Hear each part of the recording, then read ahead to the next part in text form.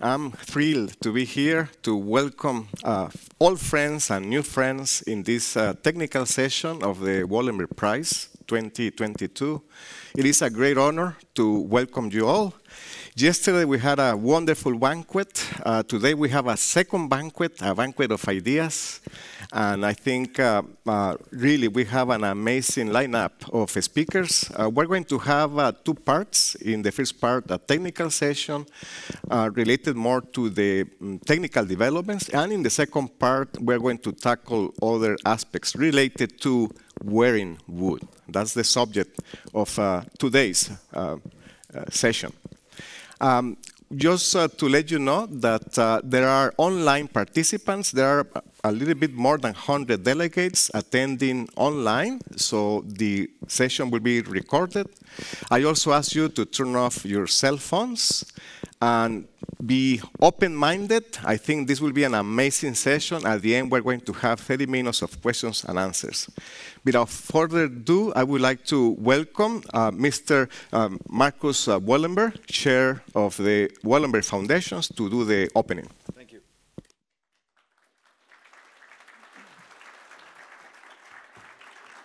Thank you, Orlando. Good morning. Can you hear me? Yeah, that's perfect. Good morning, ladies and gentlemen. Great to see you here this morning. This prize, as we discussed yesterday, is really all about trying to further the interest around forests and forest production and forest industry and the possibilities about the future. I think that that is one of the key messages that we have over time been able to deliver, and I think it's only a start of what the possibilities are for the future. Johanna Buchert and the whole team in the selection committee, I think, has been putting together what I think can be a very interesting and fruitful program for today, Wearing Wood and the World of Wood-Based Textiles. I think that this will address both big and small companies, and academia and industry has an incredibly important role to work together to find new ways to use this recyclable and really sustainable material that we can do things with for the future. And I really hope that we will be able to continue to develop technically and industrially what we are all working with on a continuous basis. We have a very tricky situation in my mind. We have a political force driving the question around forests in one direction. And I think it goes a little bit to the contrary, and this is a worrying fact. There are two sides to this coin, as we know. On one side, the whole sustainability part. On the other side, the potential of using the wood fiber as a potential material to solve a lot of the sustainable questions for the future. And these two forces have to meet at some point. And I think this is something for us working with this on a daily basis. We have to keep an eye on this and make our voices heard in this debate, because otherwise it might fall in a different direction that we are really wanting to see. As part of the mission for the prize, we have set out the wish to have young researchers joining this. And when I look at other businesses that we are involved with, it's obvious that many of those businesses, different industries, are benefiting from the involvement of researchers, young researchers, who bring in new ideas and bring in the entrepreneurial aspect of what those industries and how those industries can develop. It seems to me that in the world of textiles, that could be, as just one example, but I think in many other aspects, the possibility to see young researchers turning into their ideas into entrepreneurial effort in one way or another will also for this industry, or the forest industry, be a very, very important part. So I really want to welcome all of you to be here. At last, I really want to thank the selection committee for bringing such a wonderful group of good speakers together, really interesting, and thank you for traveling from very far apart to join us here today. And thereby, I'd like to turn over the word to Orlando again, and thank you very much for being here. Thank you.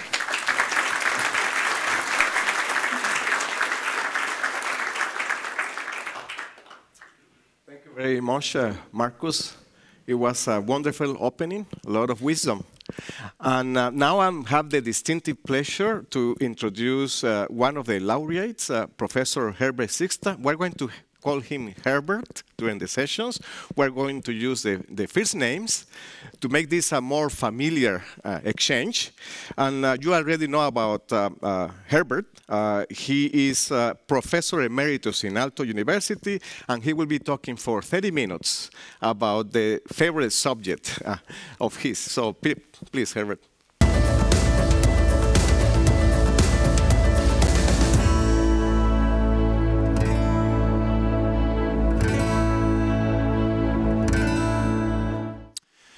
Yeah, thank you so much, dear Orlando, for this kind introduction.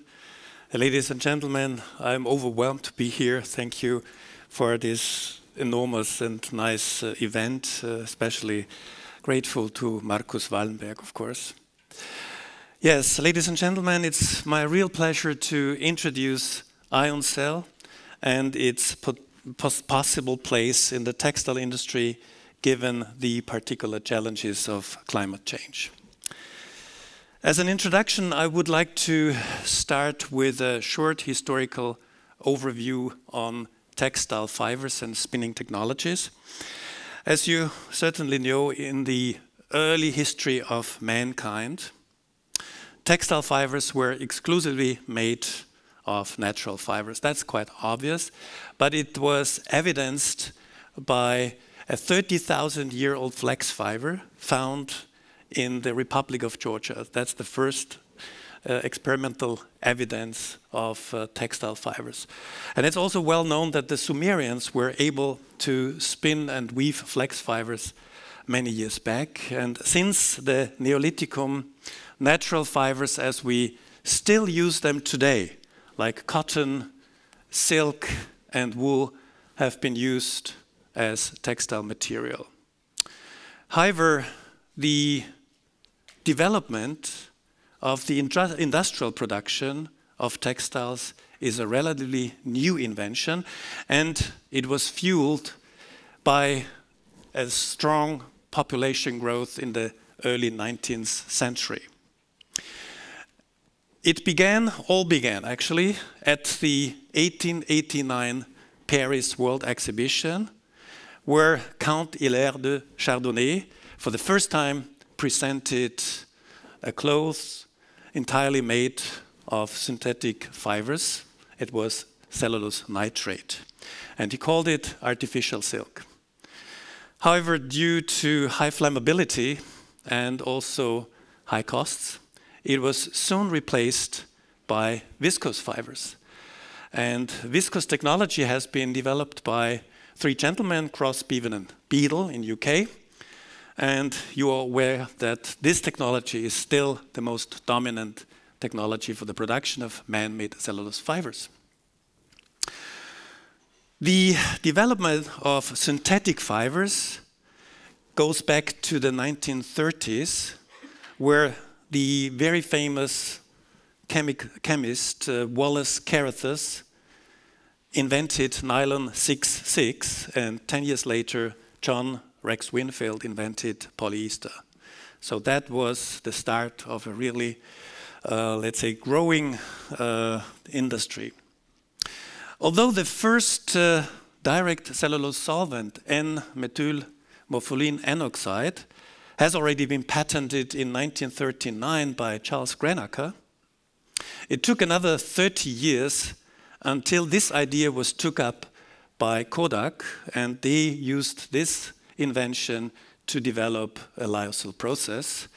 But another 23 years later, the first commercial lyocell plant came on stream in Mobile, Alabama, in US by Courtauld first, and soon later by Lenzing in Heiligenkreuz, Austria.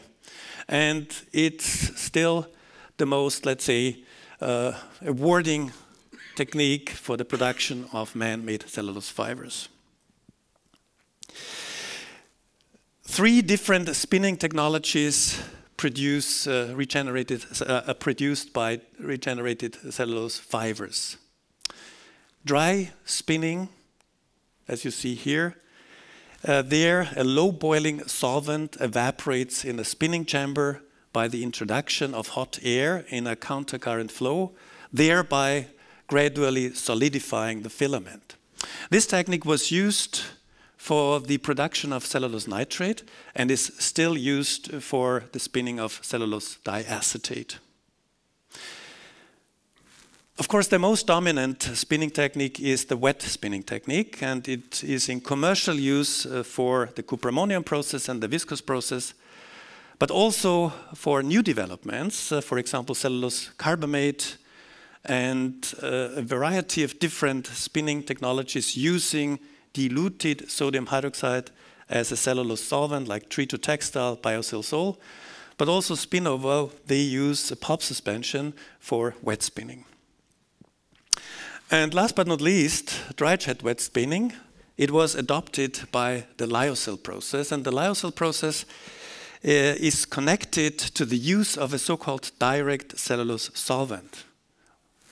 And there, the spinning dope passes the air gap, you see that here, and thereby a strong stretching is possible, which leads to a high orientation of the cellulose molecules parallel to their molecular axis, which is a prerequisite for strong and powerful fibers.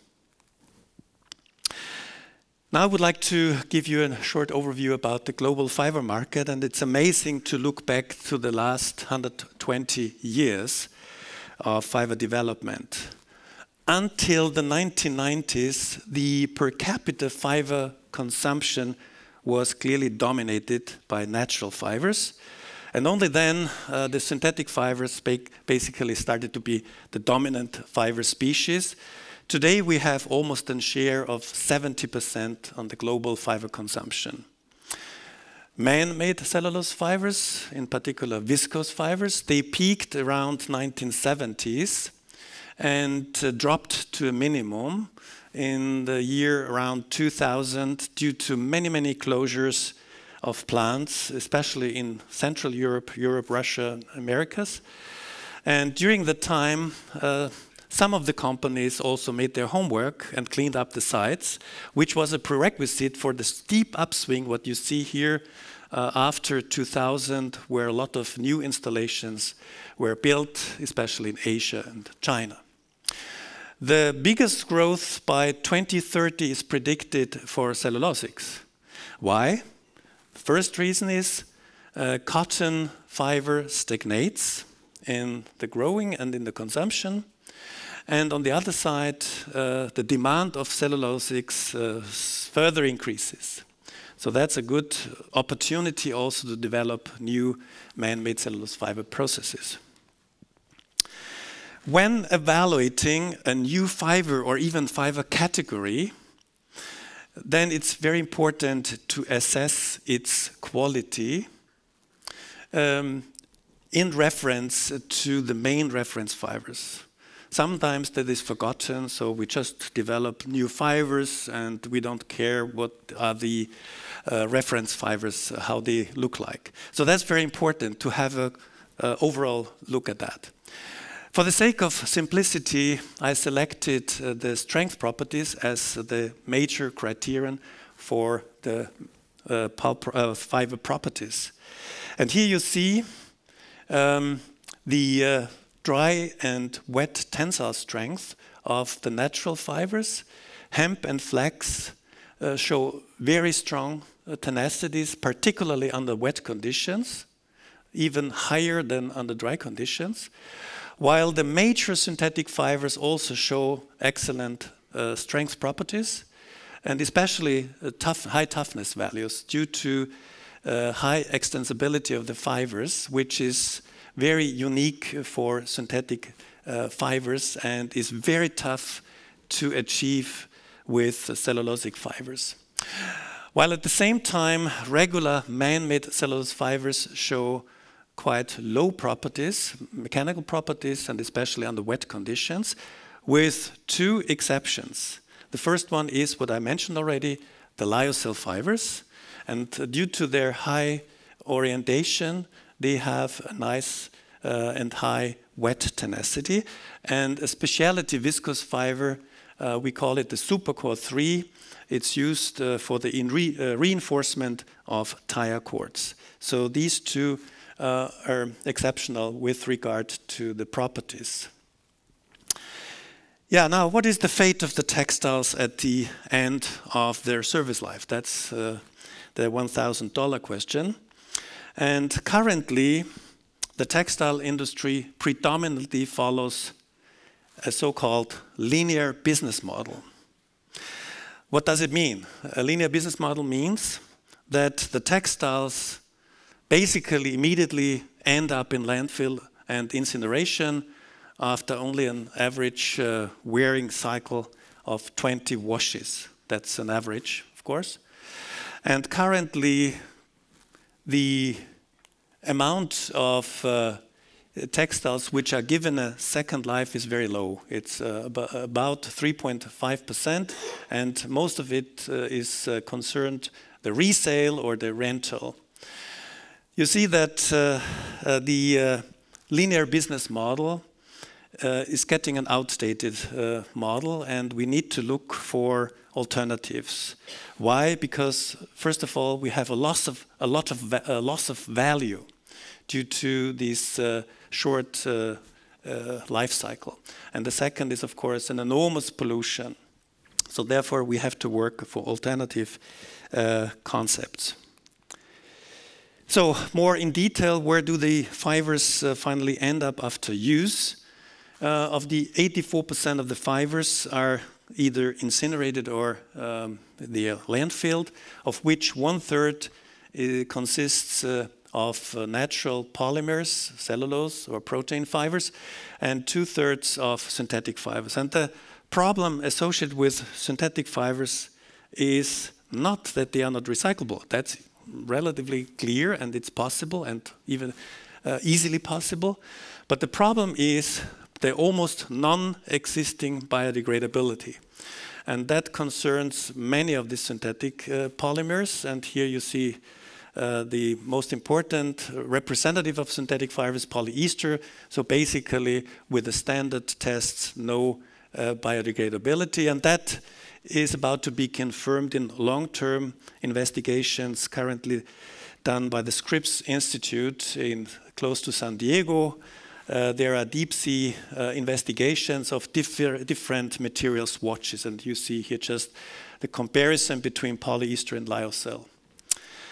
But even that is not the only problem, but it is clearly associated with the most important problem associated with synthetic fibers, namely the release of microplastic fiber.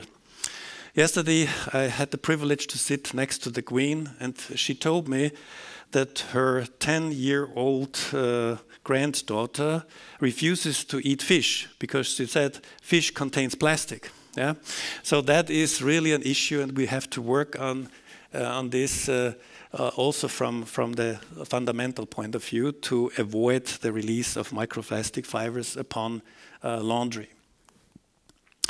Now I would like to briefly introduce the ion cell fiber process and show step by step what role this process could eventually play in the transition to a sustainable textile industry.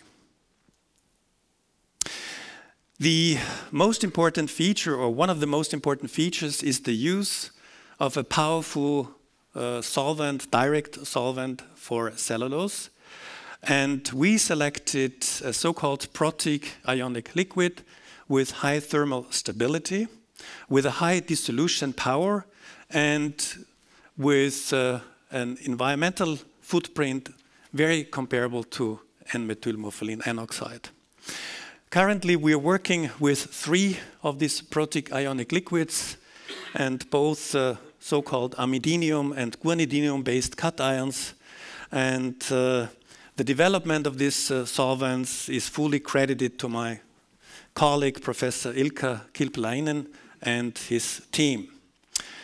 Another aspect of the lyocell technology compared to the wet spinning processes is the fewer unit operations. So it's a much simpler process, and it's a closed system with only one chemical input. That's the solvent, and that we have to keep in the cycle. And this is also a difference to the current NMMO-based lyocell, because they have to add stabilizers and also other chemicals for the regeneration of ion exchange resins, for example. So we think that the concept here is quite future-oriented. The decisive unit operations of the ion cell process comprise both, first, the production of a homogeneous cellulose solution to ensure stable spinning, and of course the air gap spinning concept. The manufacture of these highly viscous spinning dope requires high shear forces, really high shear forces, and that is achieved in a kneader or in an extruder, for example. These are 2 examples, it's not complete. And under the microscope you see a very fast and complete dissolution. Here you see pulp fibers which basically disappear upon time, and when it's black it's fully dissolved. So what are actually the key innovations of ion cell? The first one is what I mentioned already, the selection of the most appropriate direct cellulose solvent. I talked about that already. And the second one is the adjustment of the flow behavior of a viscoelastic fluid, that's the spinning dope, inside the capillaries of the spinneret and also in the air gap. So what kind of flow behavior do we have? In the capillaries, we have a dominant shear flow, and that means that the viscosity decreases upon the deformation rate. Why? Because of the gradual disentanglement of the polymer chains and of course also their pre-orientation. And that depends on the geometry of the spinneret and of course also the conditions during the extrusion. While in the air gap we have a dominant extensional or elongational flow with the unique observation that this extensional flow increases upon the increase of deformation rate. Why? Because of the parallel orientation of the molecular chains. So these 2 different flow patterns we have to tackle, and that's the innovation of this process. And here you see 2 examples of a stable spinning in the air gap. I hope you see it. And what you should observe is that the filaments exiting from the spinnerets align in parallel as soon as you apply a stretch. And here you see the goddets where the stretch is applied. And the stretch ratio is much higher than in all the other spinning technologies, which ensures a high molecular orientation, a prerequisite for high strength properties. Besides the high tenacity, ion cell fibers have this natural luster, which not always is a desired property, but in most of the times. Now, what is the sustainability? We claim sustainability. What is the sustainability of the ion cell process?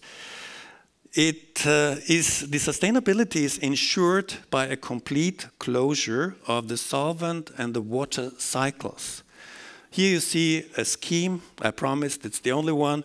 It's a closed cycle of the solvent. And in numerous trials, my dear students and colleagues have tested the recyclability of the solvent. Using here, for example, this thin film evaporator. And at the moment, we state that the recovery rate of the ionic liquid is around 99% or above. This is, of course, with the restriction that this is a batch mode, where we simulate a continuous flow, in this case, for 20 cycles. Now I come to the next topic, which concerns the raw materials. This is very important, and we will hear a talk from Frank Meister after my talk, how important the properties of the raw materials, for example, wood pulp, is on the processability and on the final products. I was so lucky in Aalto University that I had a team. Even though we had a small device for spinning, we could produce, look at that, a numerous amount of nice dresses. And that was only possible by the help of my students, my researchers, and also by the help of the researchers from our School of Arts, the Department of Textile Design, who took care of our yarns, what we produced, and then manufactured fabrics through weaving, through knitting, then finishing, dyeing, everything, designing, and even the fashion show. They covered everything. So from wood to fashion show, that's the credo. Of course, we need to look ahead, and the future is a good balance between the use of sustainable wood pulp from sustainable forests and recycled textile wastes. And so I show you a selection of different cellulosic wastes we were able to upcycle. The first example concerns cardboard waste. That was in the very beginning when we started, and you see it was possible that we could convert the cardboard waste to staple fibers, to yarns, to fabrics, and they look a little bit different, so they have different color. The reason for that is the different lignin content, which also shows that our process can also take in other biopolymers like lignin, hemicelluloses, chitin, chitosan, and so forth. And the difference in the colors, our designers liked it because they could play with the colors, the different yellowish, brownish colors, and that was because of the different lignin content. Another important example is the recycling of more or less uniform textile wastes. In this particular case, it was the old jean. And in this case, we not only recycled the cellulose, but also the wet dye. And we could basically preserve the color, and you see this nice baby shirt, and that is from the old jean. Another example, or two other examples of post-consumer cotton waste. In the upper one, a more difficult task, which was solved by Simone, my PhD student at that time, and her task was to concomitantly recycle the reactive dyes. And reactive dyes is a different issue because they are covalently bonded to the cellulose, so it was not so easy. But still you see that it was possible, and we had a small fading of the color. What you also see on the right side, you see, I don't want to give you the details here, but there is a yellowish area and a greenish area. The yellowish area symbols the strength properties of the virgin fibers on the market, and the yellowish, the strength properties of the upcycled cycle. And you see, okay, without seeing the numbers, it's up and to the right. So it's better than the virgin colors, virgin fibers. And the same applies to the wasted cotton roll towels. Also there, we had very successful recycling results. The same also with hemp waste, we played this through. A very important invention was also the selective separation of cotton polyester. Why is that so important? Because these are the most abundant blends on the market, so we need to look for solutions to recycle both parts of this blend, both in this case polyester and cellulose. And through our process, a selective dissolution of the cellulose is possible, which directly leads to the spinning of ion cell. And the residue is pure enough to be also further utilized either by chain extension or repolymerization. This is a very unique example. And the Bank of Finland and the European Central Bank contacted us and said, okay, every year 6,000 tons and more of old banknotes are incinerated. This is high value cellulose. Come on, what to do with that? So we can't always incinerate them. And so they supported us and our student here, and indeed it was possible to recycle the banknotes and produce yarns and fabrics. And the last example I show you is also quite nice, because this is what I didn't know. The production of luxury textiles, they use a lot of cashmere wool or silk. And by producing the products, there is a lot of loss of these valuable fabrics. So they can't use them, maybe in insulation or something like that. So it's a waste of material and cost. So we decided to use this in a blend with the cellulose and produce the nice hybrid cellulose protein fibers. And to our surprise, we found that by blending the proteins with the cellulose, the surface hydrophilicity was completely changed. And also what is an issue in lyocell, I don't know if you know that, namely the tendency of fibrillation, and that was massively reduced. So that was a great achievement. We never thought about that. Now I come to my end. Which role, I come back to my first question, can ion cell play in the business model predicted for 2030 and beyond? And of course that must be a circular business model, and according to a recent Ellen MacArthur study, it's predicted that 23% of the global value of the textiles will basically given a second life, which does not look very much, and mostly achieved through resale and rental, not due to recycling in that sense. But still, even this share of 23% represents a value of $700 billion US, and what is even more important, a decrease in greenhouse gas emissions of 340 million tons. Now, before I would like to come to the final end and make my final assessment about ion cell, I want to pick up this idea from Ellen MacArthur. They pinpointed down to 3 ambitions. Ambition 1 is to ensure biodegradability through renewable resources. I think that is fulfilled. Do you agree? Okay, we can say yes. So there are 2 more ambitions, and they are governing the longevity of the textiles. And the first criterion is the mechanical strength. So our hypothesis is with increasing mechanical strength, the longevity of the textiles is also positively influenced. And the second is, of course, also to increase the utilization rate by chemical recyclability. And we will then step by step address these questions. First, the higher longevity through higher mechanical strength properties. To this end, we need to return to our graph showing the list of representative fibers on the market related to their strength properties. So you remember this graph?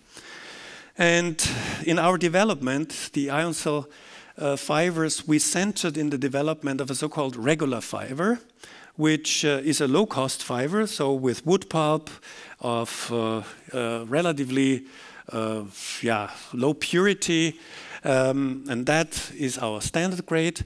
And then, of course, also we started to investigate the so-called high tenacity grade, especially high tenacity in the sense of high toughness. That's important for textiles. And these 2 grades, you see, fit quite well into the upper range of this mechanical properties of these fibers. So I would say, and together with the more detailed showing, the stress-strain behavior of ion cell clearly exceeds the stress-strain behavior of commercial cellulosic fibers on the market. So we could conclude, in short, yes, ambition 2 more or less fulfilled. And then the third ambition, we have to look if the chemical recyclability is also ensured.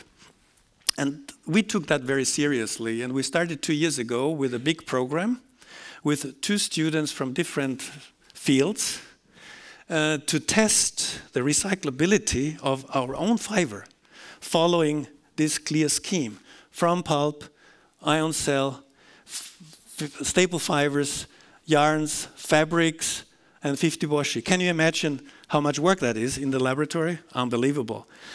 So we had to really produce a lot of fibers and produce fabrics, 50 washes and so forth. And we managed to achieve 2 complete cycle steps. That's enormous. And of course, as expected, the so-called degree of polymerization is affected over the stages. But, and that is where I have to use my pointer, very amazing. You see here during the washing, 50 washes, basically no change in the degree of polymerization occurred, which is a clear indication that these fibers have a high durability. So that was amazing. We did not expect that. Together with more detailed GPC measurements, and you see also here that the tenacity was still on a good level, even though we used the degraded cellulose as an input for the production of ion cell fibers. But together with additional measurements, we calculated the so-called chain scission. When you have one molecule, then you can easily calculate how many scissions you have per molecule. And with this information, you can calculate the number of chemical cycles with different assumptions. The first assumption was an initial viscosity of 600, then we end up in 2 full chemical cycles. When we increase it a little bit, then we have 4 cycles. Of course, this is a theoretical consideration. In practice, we would run the ion cell process at constant dP. That means that we have to compensate for the decrease in degree of polymerization by the blending with other substrates. But this is what we found out and experimentally verified 2 chemical cycles. So that means that we can make our final conclusion. Yes, ambition 2, longevity through highest tensile strength, yes, we can say that has been achieved. And of course, we have to further improve that. And also the chemical recyclability, the first indication is, yes, it was approved, and we can say it is really achieved. So we can say that ion cell has the potential, at least, to allow a real prolongation of the life cycle of the textile fibers. Now, what is the future of ion cell? A short outlook on that. And we were quite busy, thanks to our generous support from Aalto University, to basically build up a pilot plant during the pandemic. So our engineers, our students utilized the time and built up a nice pilot plant. And a few months ago, we founded a startup company named Ion Cell OE. Yeah, quite logical name. And now the real reality starts, because from beginning of next year until end of 2024, we have to show that this process is capable of running in a continuous mode, that the recyclability of the solvent is as we have predicted in the batch mode. That is, of course, clear. And if everything goes out as we think and hope, then in 2025, we will start with the next steps. So, ladies and gentlemen, thank you so much for your patience. Thank you for basically attending this nice conference. But my special thanks go to the Marcus Wallenberg Committee for awarding this prize.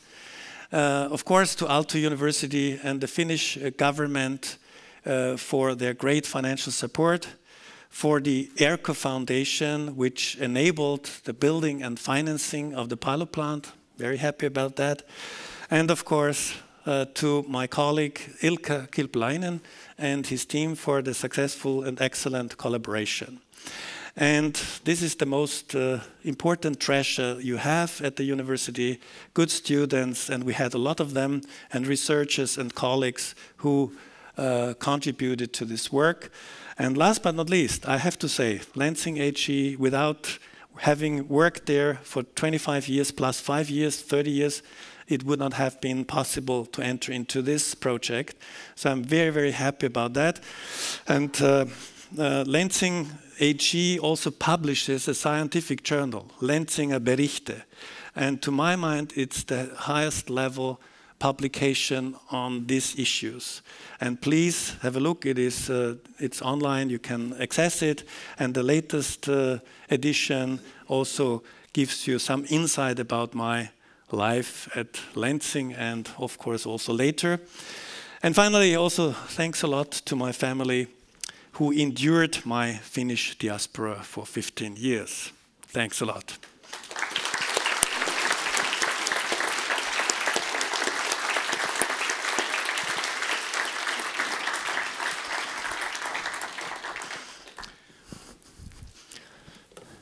Thank you, Herbert. What a great summary. We really enjoy it. Wonderful prospects. I think a lot of things for us to think about and the future developments that we could expect from this development, ion cell development. I was thinking that it is funny that in the 1800s, paper was made from old rags and discarded clothing. Right? Now we're reverting this. Now we use discarded paper to make textiles. So it's a little bit paradoxical. Very, very, very interesting. Now I'm very pleased to introduce the next speaker, continuing with the technical aspects of today's event. I'm very pleased to introduce Dr. Frank Meister. Frank is the head of chemical research department at the Thuringian Institute of Textiles and Plastics.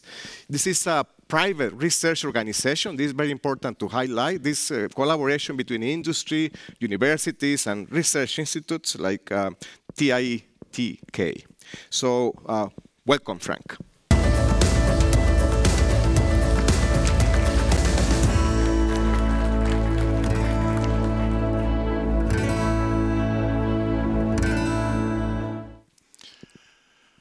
Good morning, ladies and gentlemen. After this firework of new ideas and inspiration, it's not so easy for me to show some technical aspects inside this direct dissolution process. Nevertheless, I will try to give more insights in the raw materials and the impacts on dissolution for cellulose man-made fiber spinning.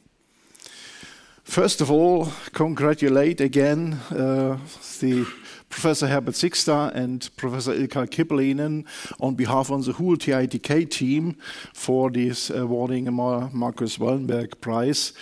It is a real good decision of this committee for this year. Let's begin again with this outstanding merits of the ion cell technology. You see again, I have taken another presentation of this process to have these cycle idea inside. And inside this cycle, I will speak more about this interaction between pulp production and fiber spinning. Nevertheless, ion fiber are belonging, or fibers are belonging to wood fibers, and the most important thing, not only is this very prosperous perspective, although this kind of wood fibers keeps the CO2 in the loop. That's very important for today. Suitable pulps, we have heard it, are mostly made of wood, and all kind of modern wood pulping, a sulfide process and pre-hydrolysis craft process could be applied.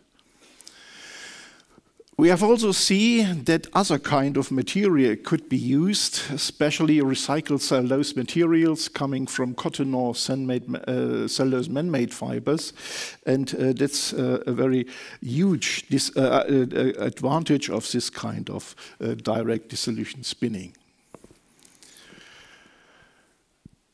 Let's start with characterization of these pulps in more detail. From lignocellulose and also from textile waste, these materials have to separate from side components and impurities before it could be used as a pulp. You see it here in these picture that at the beginning, coming from wood, there's a mixture of different components, mostly lignin, cellulose, and hemicellulose, and you will end up in the pulping process with the cellulose, which is consisting of macromolecules. Cellulose itself, it's a semi-crystalline polymer, and it's consisting of chains of different chain lengths. And for an optimal dissolution, physiochemical and structural properties have to be adjusted to comparable values. What are these comparable values? Or even what are the pulp properties affecting the dissolution? On the one hand side, these are molecular properties like degree of polymerization, molecular weight distribution, or even the properties of the dopes made of this pulp. This affected more or less the dope quality, viscoelastic flow, chain, detangle speed, deformation, relaxation rates. We have already heard that these are very important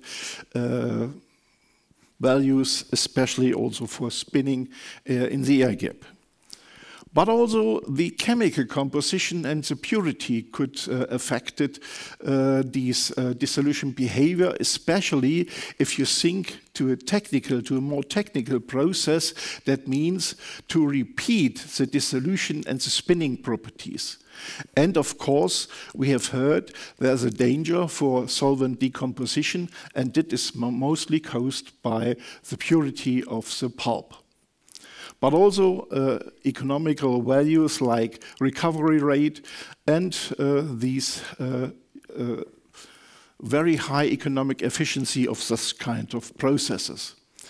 Crystallinity or crystalline structure and fiber homology are most important, especially for solvent migration rate and a perfect dissolution state. Having this in mind, we investigate the dissolution of pulp in this direct dissolution process. I have to stand at this side. We do it not in the same manner as Herbert has shown. That means to use ionic liquid for the dissolution. We use the common solvent, NMMO, and at any time we have calculated these parameters on the basis of a dope with about 12% of cellulose inside. But we have also focused on different kind of raw material, especially these agricultural residues, straws from hemp and also from linseed flax. The most important area of so-called soft or hardwoods or even paper pulp, and of course also recycled cotton were in our focus when we investigate these processes. That means we also focused on typical kind of commercial available pulps for our selection. And I will not go too much into these details, but I will give some more parameters which are most important for that. We have focused on a degree of polymerization in this range, also Herbert has mentioned. And we also have this polydispersity, which is a very important property of pulp, especially if you have these for direct dissolution.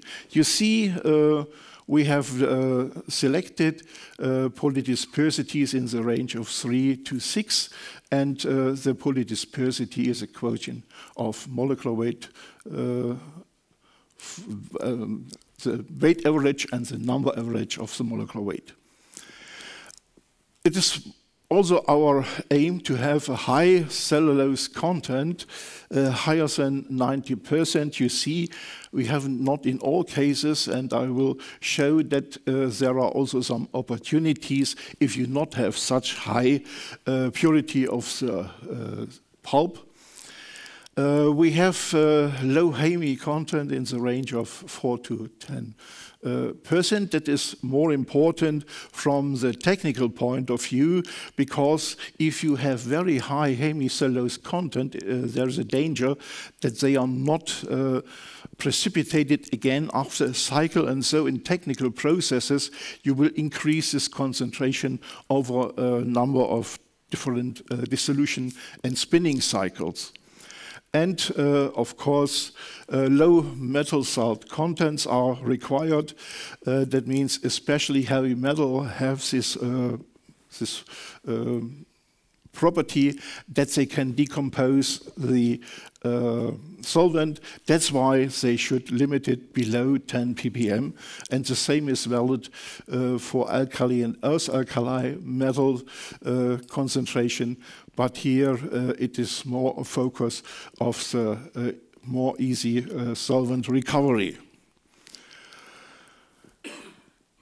What are the good opportunity to compare pulp dissolution behavior by its molecular properties? And you're well familiar with this. Cellulose as a native polymer is characterized by different degree of polymerization. That means different kind of cellulose or even of pulp are different in their individual mass. And that is very different from the low molecular substances. That's why the most important parameter after degree of polymerization is molecular weight distribution. You see in the picture two different kind of molecular weight distribution of two different substrates of cellulose. And the molecular weight distribution describes this frequency of all polymer chains representing a specialist chain length or even molar mass. Number average molecular weight or even viscose average molecular weight, and these weight average weight, and finally so-called centrifuge average of the molecular weight could be measured by the same statistic, and that's why these values are comparable, and you conclude from the numbers of these averages special effect of different kind of pulps inside the dissolution. In this curve, we have on the left-hand side low polymer or short polymer chains, and on the right-hand side the long polymer chains. And you will see, especially if we change to the dissolution, these values are very important. From these molecular weights, you can conclude, we have here also used these paper pulps, and it is not surprisingly, but untreated paper pulps present the broadest molecular weight distribution. You see it in the blue curve, and we found a way to degrade these paper pulps by an enzyme pretreatment to coming nearer to the requirements I have mentioned before. For this wood pulp, you see a moderate or an optimal molecular properties, and that is valid also for the hemp chive pulps we investigated. The differences between these two pulps could be detected on the low end, of course, also on the high molecular slope. Finally, recycling cotton and linseed, it's another group of this pulp we investigated, show the narrowest distributed cellulose, and again I will show what it means for the dissolution behavior.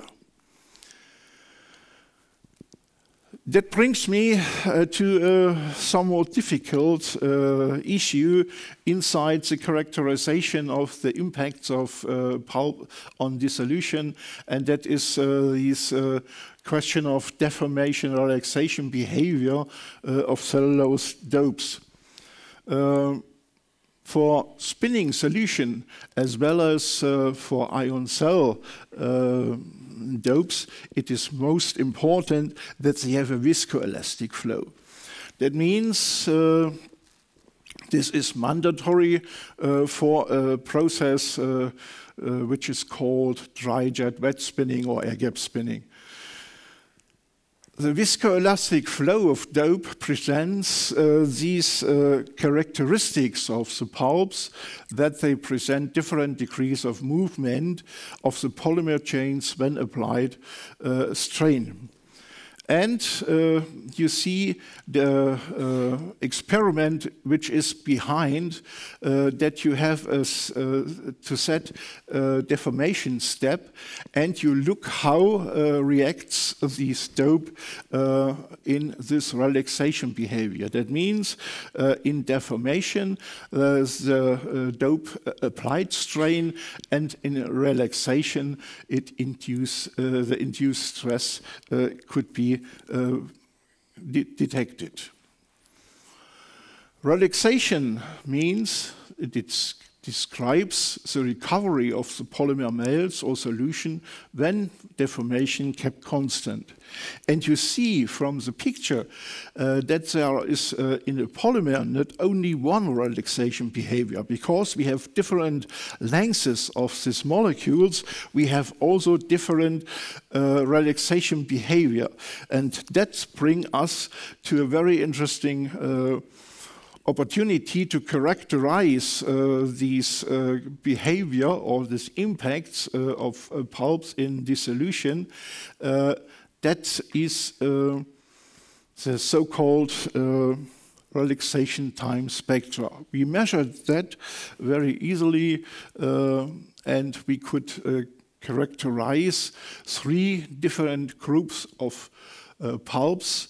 The first one, it was the paper pulp, which presents the broadest molecular weight distribution and the highest viscoelasticity.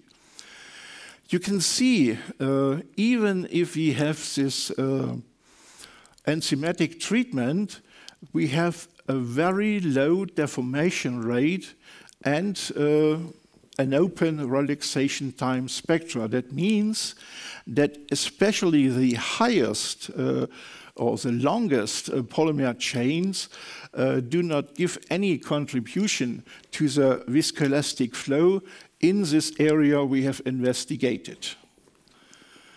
For these wood and hemp dissolving pulps, we could indicate an optimal viscoelastic flow. That means a well-balanced deformation rate too. And finally, the third group where we have the dissolving pulps originate from recycled cotton and oilseed flax, which present highest quota of viscose flow. That means a high deformation and a fast relaxation. That is very important to take in our mind if we change to the effect of deformation rate at the fiber spinning process. You see on the,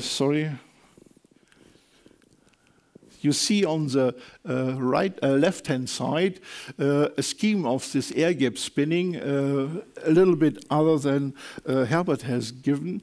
Nevertheless, we have at the upper part the spinneret, where the shearing stress dominates. We heard it also from the lecture of Herbert. And afterwards, we have this air gap. And in this air gap, deformation is more relevant. It becomes constant at the end of this drawing process, and the relaxation of the polymer dope set in. Low relaxation is typical for broad distributed pulps, allowing a spinning at a long air gap length.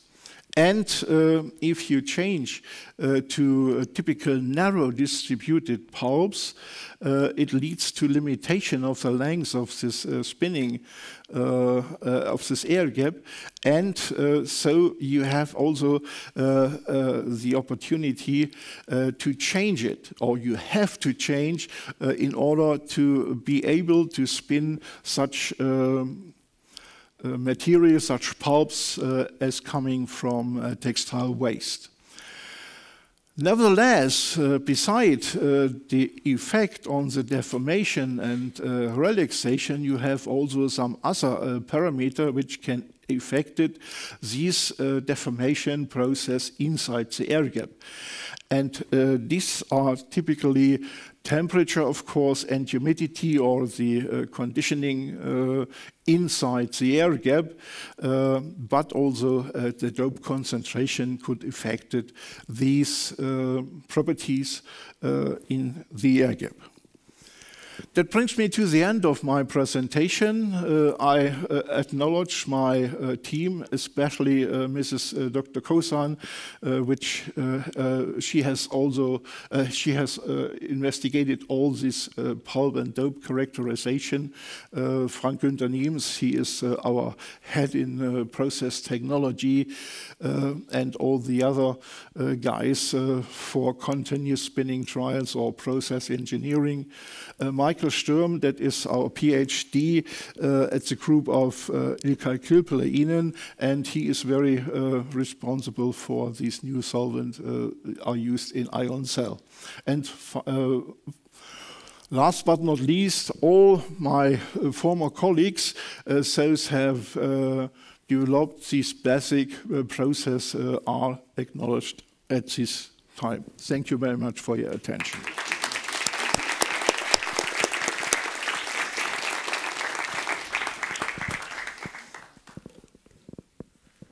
Thank you very much, Frank. It's very interesting to learn the complexities of molecular weight effects and also the incorporations of other types of fibers beyond wood-based fibers, right?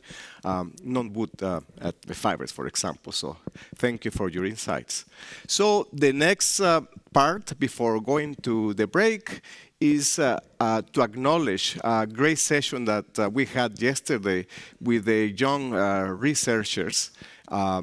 We had about 30 presenters coming from many different areas in the world, and I think it was very exciting to see the innovation and the excitement that the science brings all us together, and you see a little bit of that in the posters that are outside.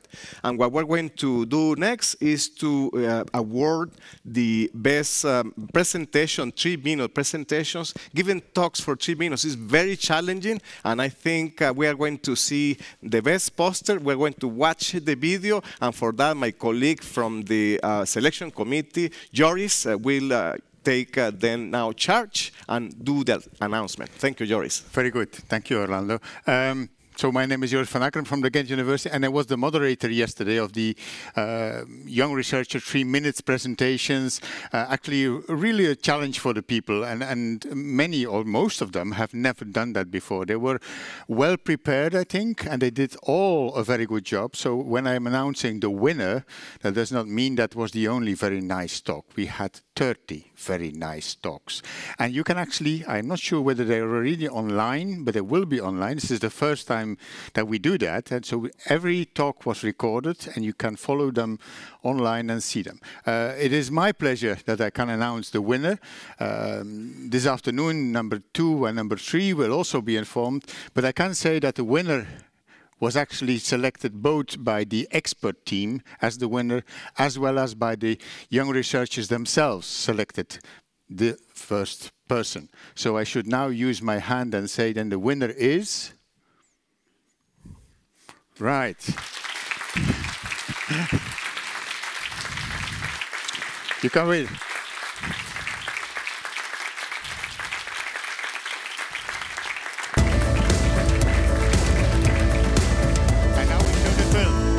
So you get the 3 minutes talk now, and then you can come forward for accepting your win. I can with confidence say that in Finland we burn over 2 million tons of lignin each year, probably much more.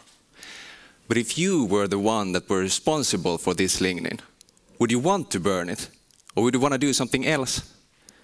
And if any one of us here in this room would want to be more sustainable and move into wood buildings, would we want these buildings to be coated and glued with plastics? Of course you don't want plastics in your walls, and of course you don't want to burn millions of tons of lignin. If we are already now struggling to find renewable options for everyday products, we can't be burning one of the largest resources that we have available. I think that lignin in our societies will be a huge asset if we learn how to use it first. My research focuses on making products with a super high lignin content, as much as I can. And I began by focusing on construction materials, because, for example, concrete is responsible for about almost 10% of the world's carbon dioxide emissions. And one really fruitful approach has been to first make epoxidized lignin. So it's basically grafting epoxy groups onto the lignin backbone and then reacting this with lignin particles. This material becomes very strong, and it can be used, for example, for these beautiful coatings or these strong adhesives. And they have a lignin content of over 90%. And they are just as good as anything you would find in your hardware store, and they're also just as cheap. Because when I developed these products, I worked together with process engineers and sustainability specialists to make sure that they would be just as cheap and more sustainable compared to anything that we have available in the market today. And you also, now the forestry industry needs to listen, you don't have to make any changes to the craft process. So you only have to build a couple of new facilities outside of existing pulp mills, basically turning them into modern lignin biorefineries. Now my vision for this is to broaden the applicability as much as I can. So now it's building materials. Next it could be composites, for example, for glass frames, phone, car doors. Maybe some of you uses these products. And for example, packaging. And if I succeed, our forests will give us a huge amount of an actually useful material that we can use to create a set of sustainable products that will help us make good decisions in our everyday life. Thank you.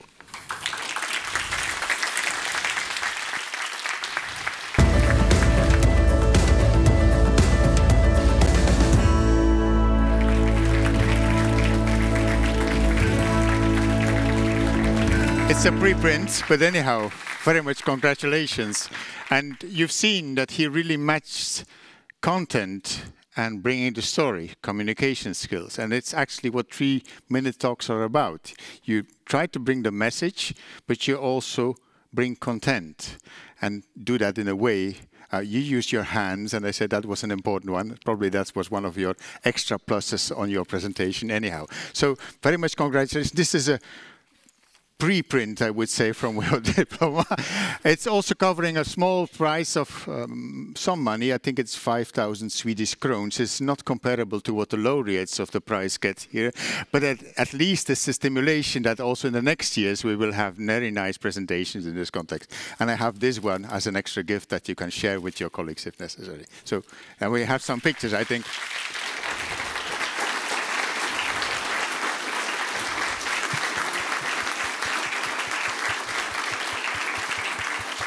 Very good. Thank you very much. And it's now time for all of you to go to coffee, I think, but I would definitely also invite you to go to all the posters. I mean, the posters are related to the presentations yesterday. I think there's also some printouts over there that you can take with the titles and all that. So you don't have to go all 30 of them, but at least select some of them that might be of interest. And the young researchers that have been invited to be at this symposium will be at their posters, and you can actually address them over there. So thank you very much for indulging with me for this very nice intro in between. Thank you.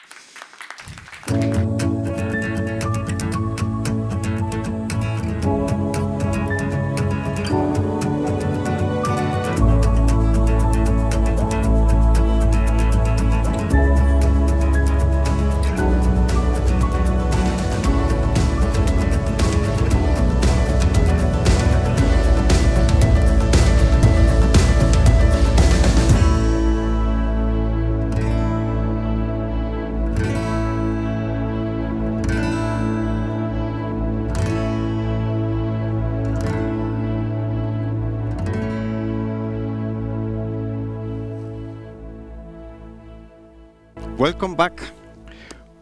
There is a lot of energy. We felt it outside, and we will continue here inside. And this morning we cover innovation and research. In the second part of this session, we're going to listen about clothing industry, fashion. Then we're going to move on to strategies, EU strategies and regulation, and then at the end, the perspective of the forest products industry. So we're going to have 3 talks, 20 minutes each, and as I said before, at the end, we will have the opportunity to have questions and answers session. So I'm very pleased to introduce Martin Eckenbach. I learned that Eckenbark means birch bark, which is a very nice biomass that we can consider also for textiles. Martin comes from H&M. You all know H&M. He was also before in IKEA, and now he's heading since 2019 the Circular Innovation Lab in H&M. Welcome, Martin. Thank you very much. Thank you for having me.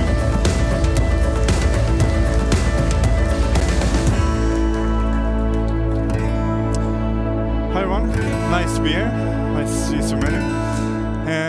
My name is Martin Eckenbach. I'm heading the H&M Group Circular Innovation Lab. And today I'm going to speak a little bit about what we do to support startups and innovators to scale up more sustainable materials in a faster way. And also relevant sustainable materials for us to use in the future. H&M Group is a family of brands. H&M is, of course, the largest ones, but we also have COS, Weekday, Monkey, H&M Home, Stories, Arket, Found, and then we have some business ventures as well. I've collected a few of the goals. We have quite a lot of goals in the H&M Group, but I've collected a few of them that I thought was most relevant for this topic. And the first one is that we, 2025, will use 30% recycled materials in our products.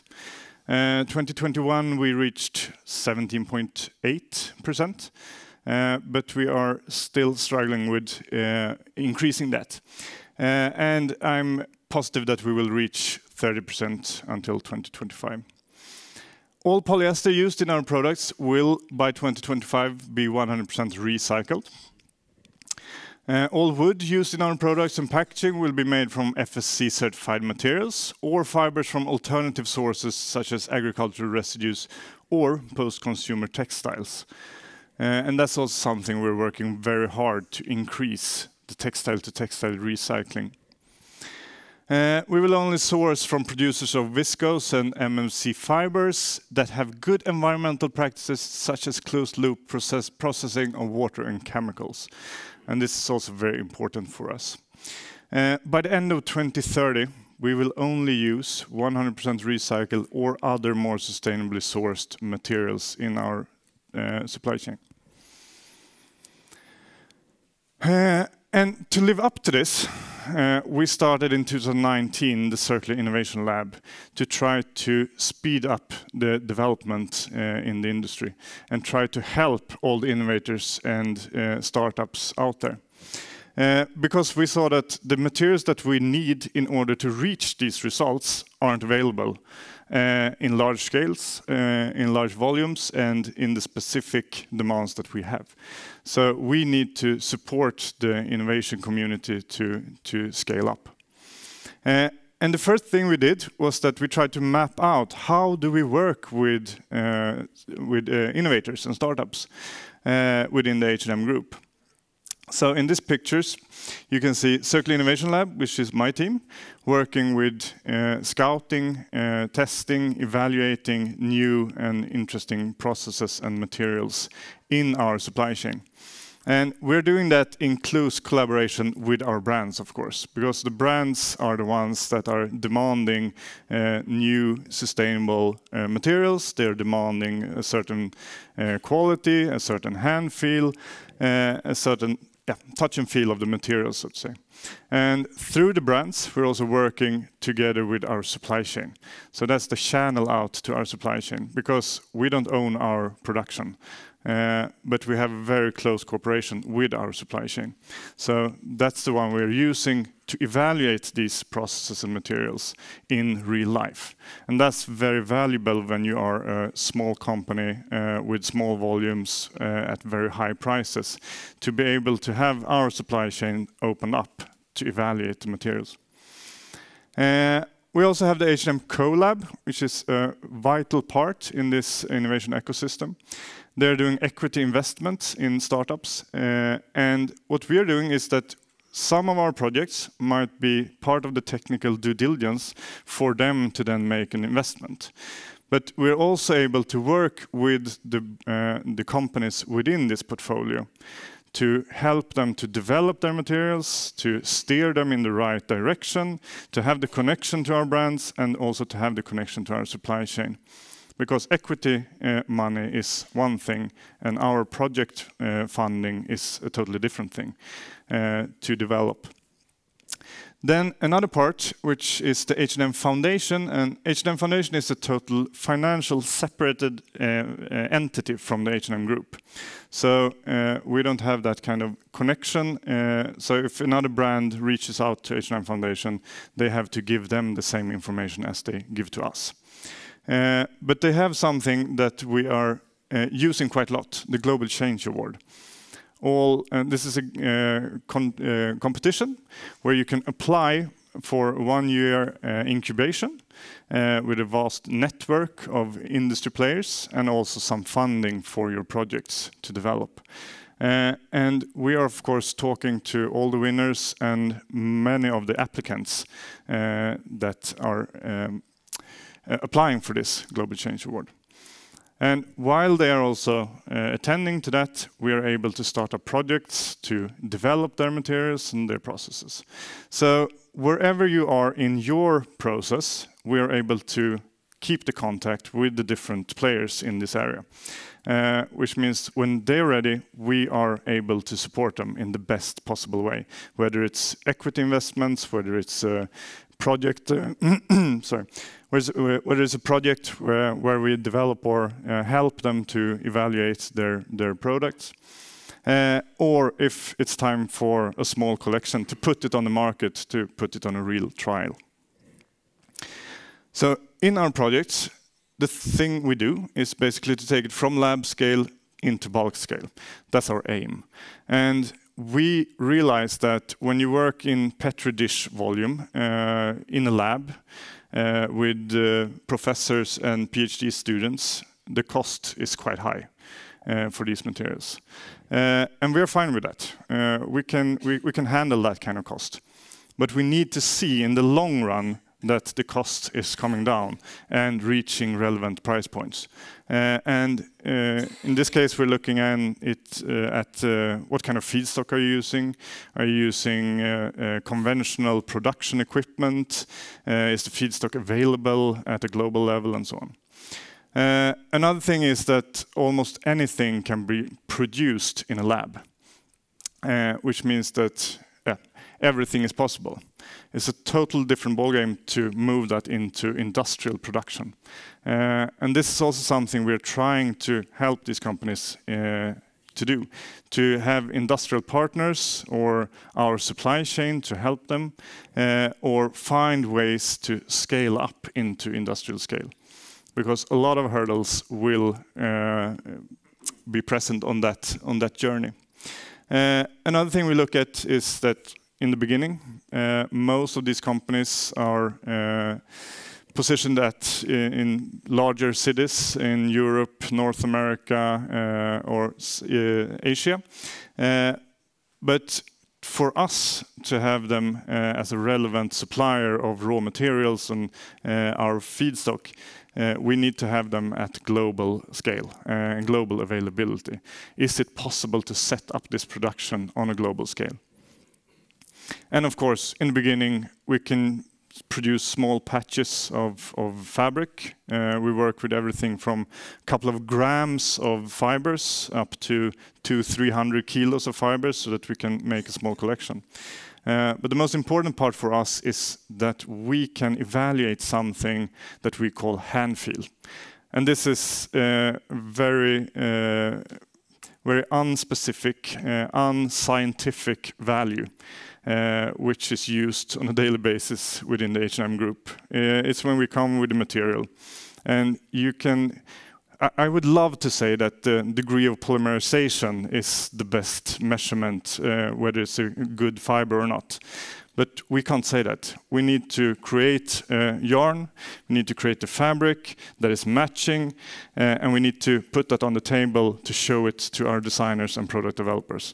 They will then pick it up, use their fingers, and evaluate the hand feel, which is very difficult to specify in an early stage.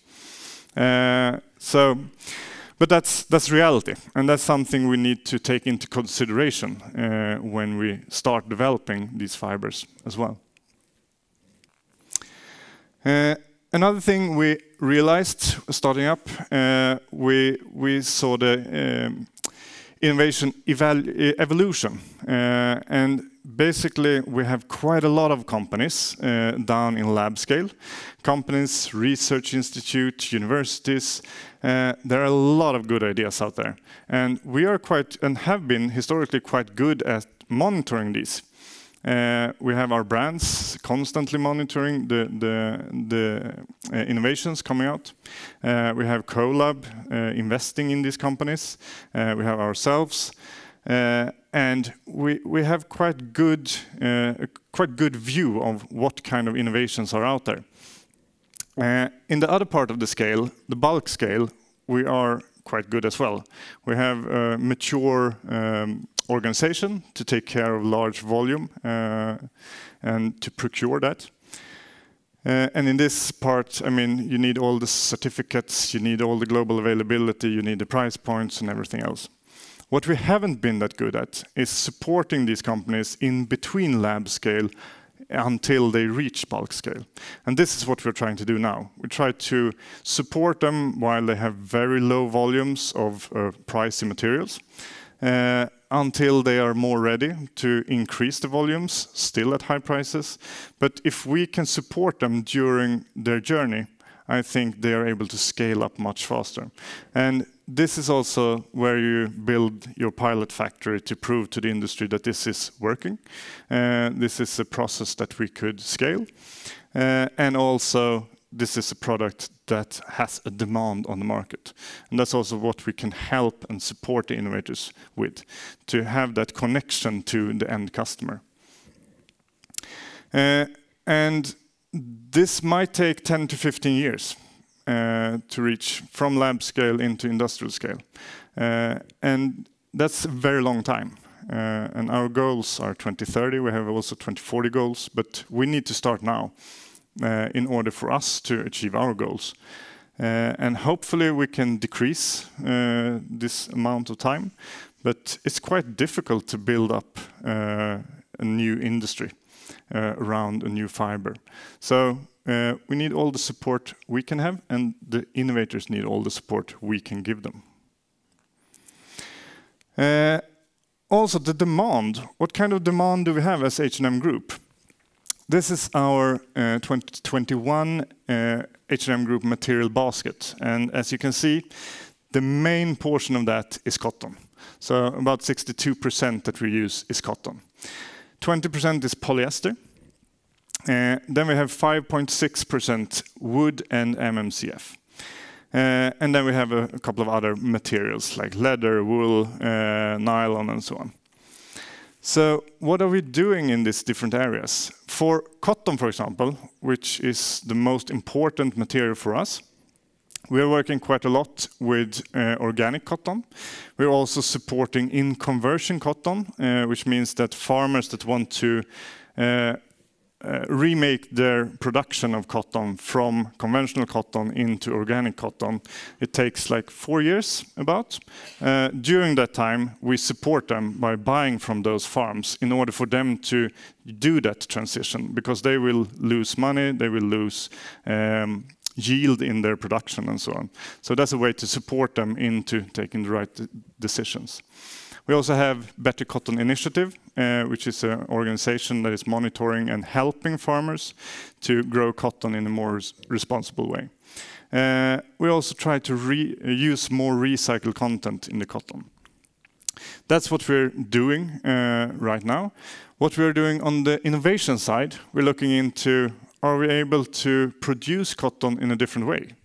Do we need the plant, or could we produce it in a lab? And of course, the lab is just the first phase. We need to move that into industrial as well. But it is actually possible to produce cotton in a lab, in a petri dish as well. Then we are supporting future farming solutions. We're looking into different ways of farming in India, for example, looking into the hydroponic solutions where you distribute water and nutrients in the exact amount that is needed to grow the plant, instead of watering the whole field. And we're also using tents to reduce the use of pesticides, for example. So that's also a way to look into new solutions where we can use innovations. Of course, one of the biggest problems with cotton is the recycling. Today we have mechanical recycling, which is a good way to recycle cotton, but it's not a good way to keep the quality of the cotton, because the fiber length will decrease by each cycle. That's a real challenge for us, to decrease the degradation of the cotton during this process. And then we have another interesting part, and that's the alternative materials. Because, to be honest, we are not looking for viscose. We're looking for cotton. And if you can't have cotton, we're looking for cotton-like materials that could be derived from other wood-based, for example, feedstocks. But we need to have something that is more cotton-like than viscose, because our customers doesn't demand an increase in this 5.6%. They're looking for more cotton or cotton-like materials. And that's the important part for us as well. When it comes to polyester, we are increasing the recycled content. And of course, we're trying to move away. Today, most recycled polyester is from PET bottles. This is not a favorable solution long term, because we don't want to take something from a perfect system where you have PET bottles going in circles, being recycled in the same way. Making garments out of that where we don't really have the recycling scheme to get it into the system again. So we're trying to increase the use of textile to textile recycling polyester instead of PET bottles. We're also supporting innovations in this kind. Textile to textile recycling, we have quite a lot of different projects, and we're trying to set up the projects according to the full chain. So we're looking into how do we collect, how do we sort these textiles, because they need to be sorted, and hopefully not manually, but automated, so that we're able to get vast volumes of these recycled textiles into our recycling processes. And there are quite a lot of steps on the way before we can hand it over to a recycler, saying that here is a polyester-rich content textile post-consumer waste that you can use. Because it needs shredding, you need to remove trims, you need to remove metals and other contaminations, and then you have the yield. I mean, the most used material today is polycotton. It's a blend of polyester and cotton. And how do we separate those two without destroying either one of them? And today we're able to remove the polyester, but then we practically destroy the cotton. So we're trying to find solutions for this and to try the full cycle of our materials as well. Alternatives feedstocks, we're looking into bio-based but also biodegradable feedstocks for polyester alternatives. And of course, I mean, there's a huge problem with microfibers shedding from textiles when washing them. If we could use biodegradable materials, it would be great, of course. We also need to look into what is biodegradable. Is it industrial biodegradability, or will it degrade in seawater? Will it degrade once we have used different dye stuff and chemical treatments on it? How does that affect the biodegradability? So it's not an easy task, I would say. You can say that the fiber is biodegradable. It doesn't mean that the garment is biodegradable. So that's also something we're looking into quite a lot.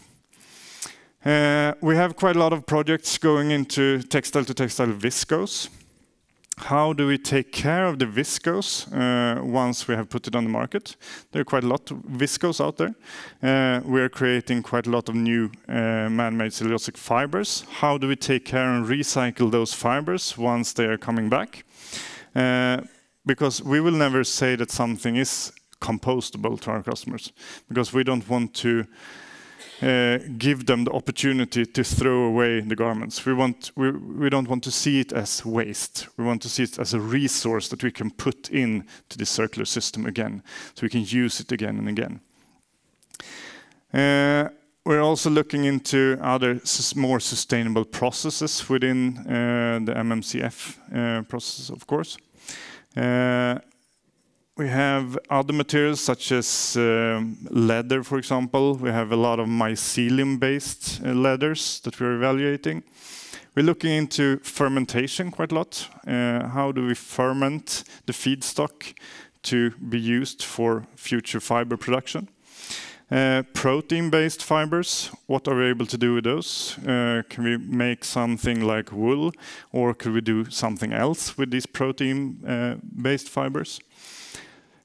Also the sorting for recycling. We're looking into different projects on how to automatically sort these fibers or these garments coming into our systems. And also using enzymes to break down different blends of materials. So my last slide is basically our material innovation needs. And we have several. I have put this together for this occasion, since it's quite cellulosic based today. We will always promote that we need more cotton, or alternatives to cotton. So alternative ways to produce cotton. Recycling of cotton without quality loss. Are we able to do something about these fibers to prolong them, or are we even able to increase the quality when recycling them? Methods of separating cotton and polyester, as I've been mentioning as well. Then the arrows are quite wrong here, I think. The arrow from the viscose shirt should be going to the sugar for fermentation part. So what are we able to do with the viscose coming out on the market? Are we able to do MMCF with cotton qualities out of it? are we able to detect these new materials in automated sorting, like near-infrared spectroscopy, for example? Could we use feedstock from forests to create polyester-based fibers or polyester-like fibers? Feedstock for elastic fibers, are we able to remove the elastane from the market by adding something from the forest instead? Cellulosic-based surface treatments, we're always looking after surface treatments that are relevant. Cellulosic-based alternatives to plastic, of course, packaging and yeah, all the accessories that we use. We have quite a lot of different product types in our assortment. So I wanted to leave you with this picture, and I'm quite humbled to stand in front of this crowd of knowledge. It's a lot of people with great knowledge in this room, and I hope the solutions are out there.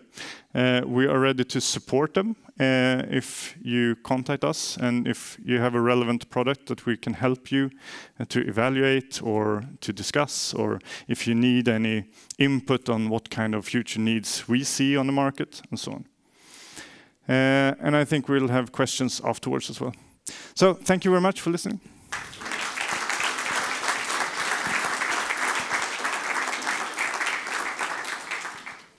Thank you very much, Martin. Thank you. I think you have triggered a lot of questions in the audience, and I think we can entertain those. I have a question already, but maybe very naive. Is wood the next cotton? Maybe, maybe not. I don't know, but that will be one question that we can entertain. Now I'm very pleased to introduce the next speaker, Dirk van Tichem. Who comes from Aerotex. He's, since 3 years ago, Director General of a confederation of the apparel and textiles industries in Europe. And he will bring the perspective of strategies in the European Union. So a different angle, very important to consider, is part of the equation that we need to entertain here. So welcome, Dirk.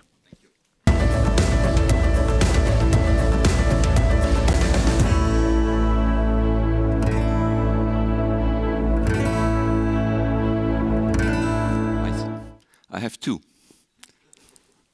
Let's try. Yes.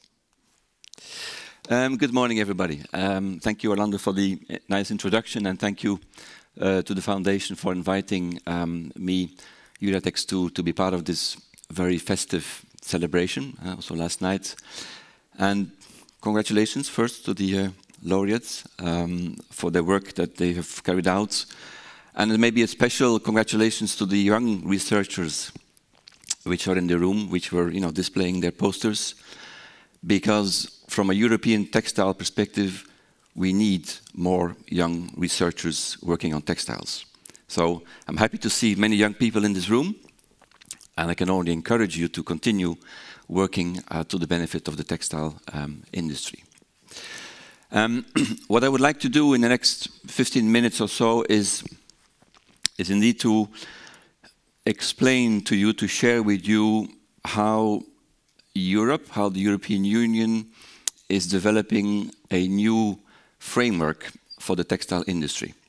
How Brussels is reshaping the way we will do business in the next 10, 20, 30 years.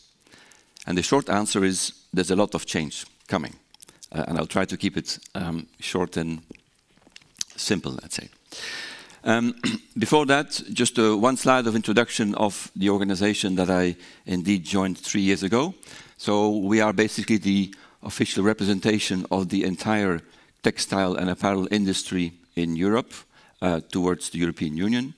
So our job, my job, is to promote, defend, fight sometimes for the interest of the textile industry in Brussels. You can see the numbers there. So it's the EU 27 member states, but it's also Norway, Switzerland, Turkey, UK, who are part of the Euratex family. And we have the entire, let's say, the entire value chain represented in our industry. So from the fiber makers, whether these are man-made fibers, synthetic fibers, all of them, down to the final product, whether this is fashion, apparel, whether it's technical textiles, medical textiles, home textiles. So it's all part of the Eurotex family. And once again, our job is to work with the policymakers to overall make sure that this European textile industry at large remains competitive, remains strong. We do not, just to be clear, directly at least, we do not directly represent the brands, the retailers, although I should say there is an increasingly close cooperation, very necessary, between the manufacturers and the retailers and the brands, as you were actually showing in your presentation about the initiatives you are taking from H&M. So there is more and more cooperation also with the retailers.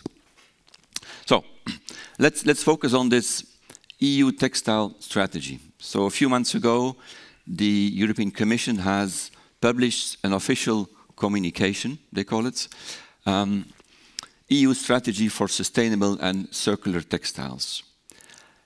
It's quite unique that the Commission, the European Commission, is developing and publishing an official plan, because that's what it is, for a specific sector.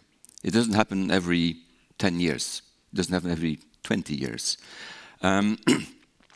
They released this on the 30th of March, and I will take you through the main elements.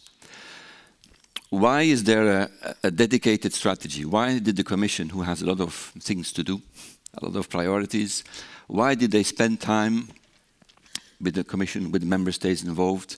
Why did they spend time to develop this vision for our industry? There are three reasons. The first one is obviously linked to sustainability. Everybody, well, I think most of you are familiar with the European Green Deal. So this European Commission focusing, pushing very much to reduce the environmental impact of the industry, of society at large. Mr. Frans Timmermans, the Vice President, you may have seen him, the man with the beard in Brussels, is managing this Green Deal. And that translates into a lot of legislative initiatives across different sectors, across different activities. And textiles obviously gets into the picture.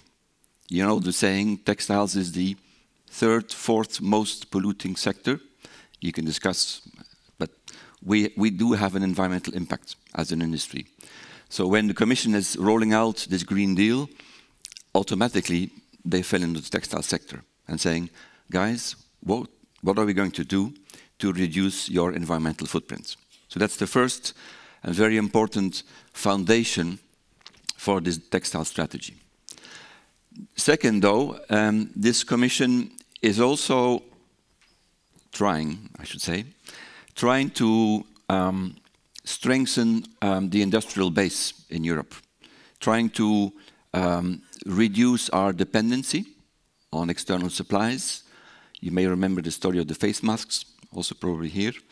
And so there is a plan, an industrial strategy that has identified 14 what they call strategic sectors of the European economy, where Europe says we need to invest, we need to innovate, we need to support those 14 sectors.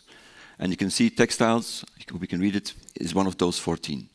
So in other words, the Commission is saying, guys, you have an environmental problem, but at the same time is saying textiles is important. And we want the textile industry in Europe to remain, to be competitive, to be resilient. A third element let's say underlying this strategy is the Commission or this European Union has changed, let's say, or is evolving its relations with third countries. Changed from traditionally the EU being very free trade focused, without questions asked, I would say, towards a more critical relationship with our third countries' partners. Thinking of China, thinking what happens in Myanmar, things what happens in Brazil with the forests, etc. So the EU is becoming more critical and is therefore adapting its trade policy, its relations with those third countries, to be a bit more, as it's mentioned there, assertive, so a bit more critical. And that, again, has an impact on the textile industry. You know that textiles is officially the second most globalized sector of the European economy, with strong, intense supply chains. So as the Commission has step by step changed its trade policy, so its foreign relations, you may know free trade agreements with India that are in the pipeline, GSP, I don't know if there are trade experts here in the room. So that has an impact on also the textile industry. So based on, let's say, those three main tendencies, the Commission published this strategy. And I just want to go through those 5 boxes because they really summarize the essence of what is the vision. So where does Europe want to go in the next few years? So please read with me the first box. So the EU vision is to say that all textile products placed on the EU market, so regardless where they are produced, all placed on the EU market, are durable, repairable, recyclable. To a great extent made of recycled fibers, free of hazardous substances, so chemicals, produced respecting social rights. That's what the Commission wants to see happening. So these type of textile products should become the reference, should become the norm on the EU single market. And it was interesting to hear your presentation, the H&M targets. They fit within that plan.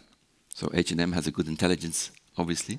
But it's important. It shows that companies, retailers, large retailers, already anticipate what is the vision of the Commission. So it's a very strong statement, and I will explain in a minute. It's not just words. This will become law, rules, restrictions. So it's not a nice idea somewhere in developed by a bureaucrat in Brussels. It's hard legislation. Second, it's a slogan. It's not, to be very clear, it's not the Eurotex slogan because sometimes people confuse. It's the slogan of Vice President Frans Timmermans, Vice President of the Commission, when he said, "Fast fashion is out of fashion." Sounds good, no? As a politician to say this. Consumers benefit longer from high-quality textiles. The same idea. So to move away from this quick buy something, wear it once, throw it away. So durability becomes the norm. Reuse and repair services becoming widely available.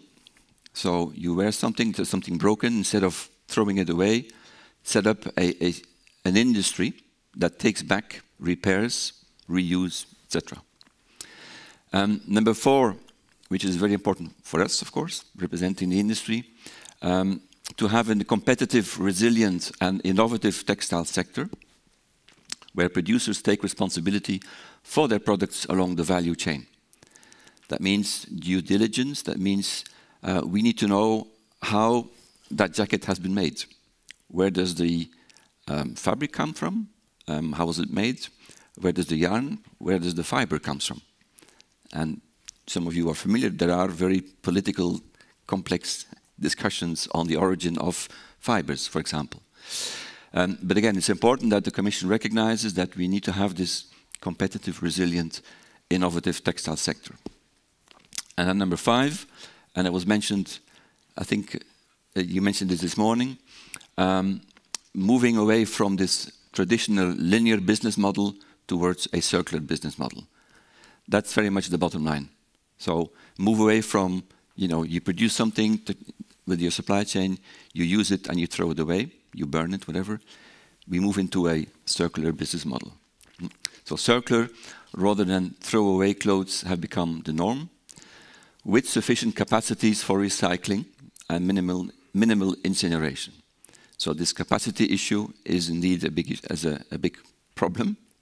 How do we develop and generate sufficient recycled material to produce all the textiles and garments that we need in Europe and worldwide? So this is the kind of the main 5 topics, and I think you've found that's clear enough. But what is important is that that vision is being translated into legislation as we speak. And on the slide, I it's a summary. It's not even the full list of regulations that are being discussed. And I'll try to keep it short, but so under this regulatory framework, the first and most important is the eco-design regulation. I don't know if you have heard about this. This is a piece of legislation that will basically decide how you produce your textile products in terms of composition, the quality, the standards that you will have to comply with, the durability, that will force you, to adapt your information and communication of your product, the transparency, the traceability. So it basically will force you to produce your products in a different way than you might do today. There is big negotiations going on what is called the product environmental footprint. I don't know if some of you are familiar with the concept of PEF. Very, very difficult discussions. It's trying to set an objective reference. What is the environmental footprint of a t-shirt? And if that t-shirt is made from cotton or from polyester or from some other material, how do you measure that? What we try to do in this PEF is to set a benchmark, to say the reference t-shirt environmental footprint is X. Getting to this X is very, very complicated. The cotton people will push the framework in one direction. The polyester people will push it in another direction. And I can tell you there's big discussions involving some of the brands very much. But the idea, the ambition is to have an objective as possible reference, to avoid confusion about what has the bigger environmental impact than something else.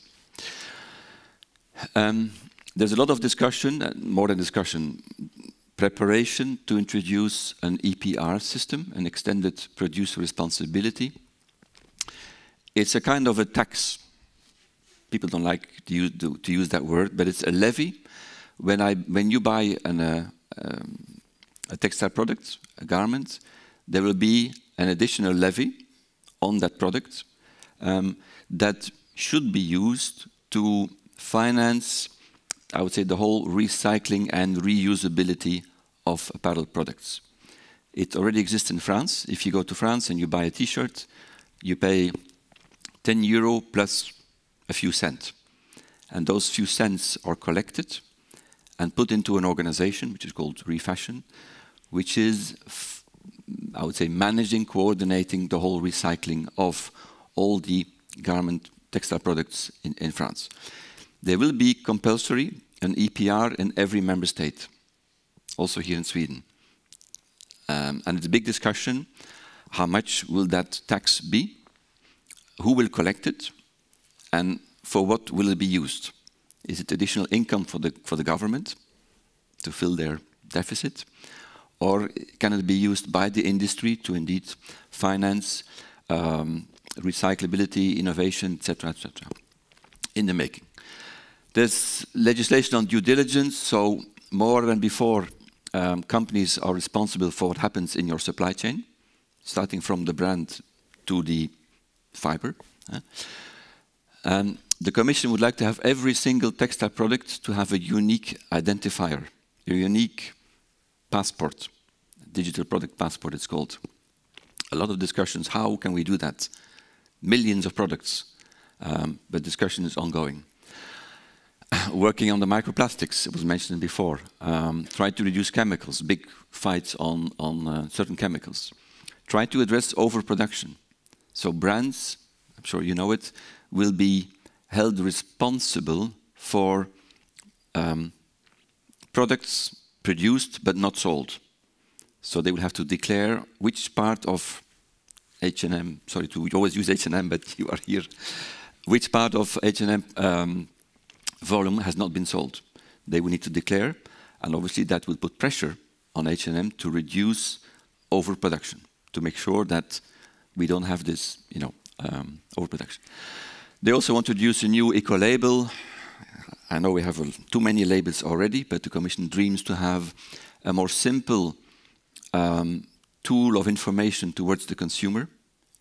So like in electronic appliances, A, B, C, D, E, you know that also here in Sweden, they dream to have something similar for textiles. How that would work, nobody knows. But there is compulsory textile waste collection already today.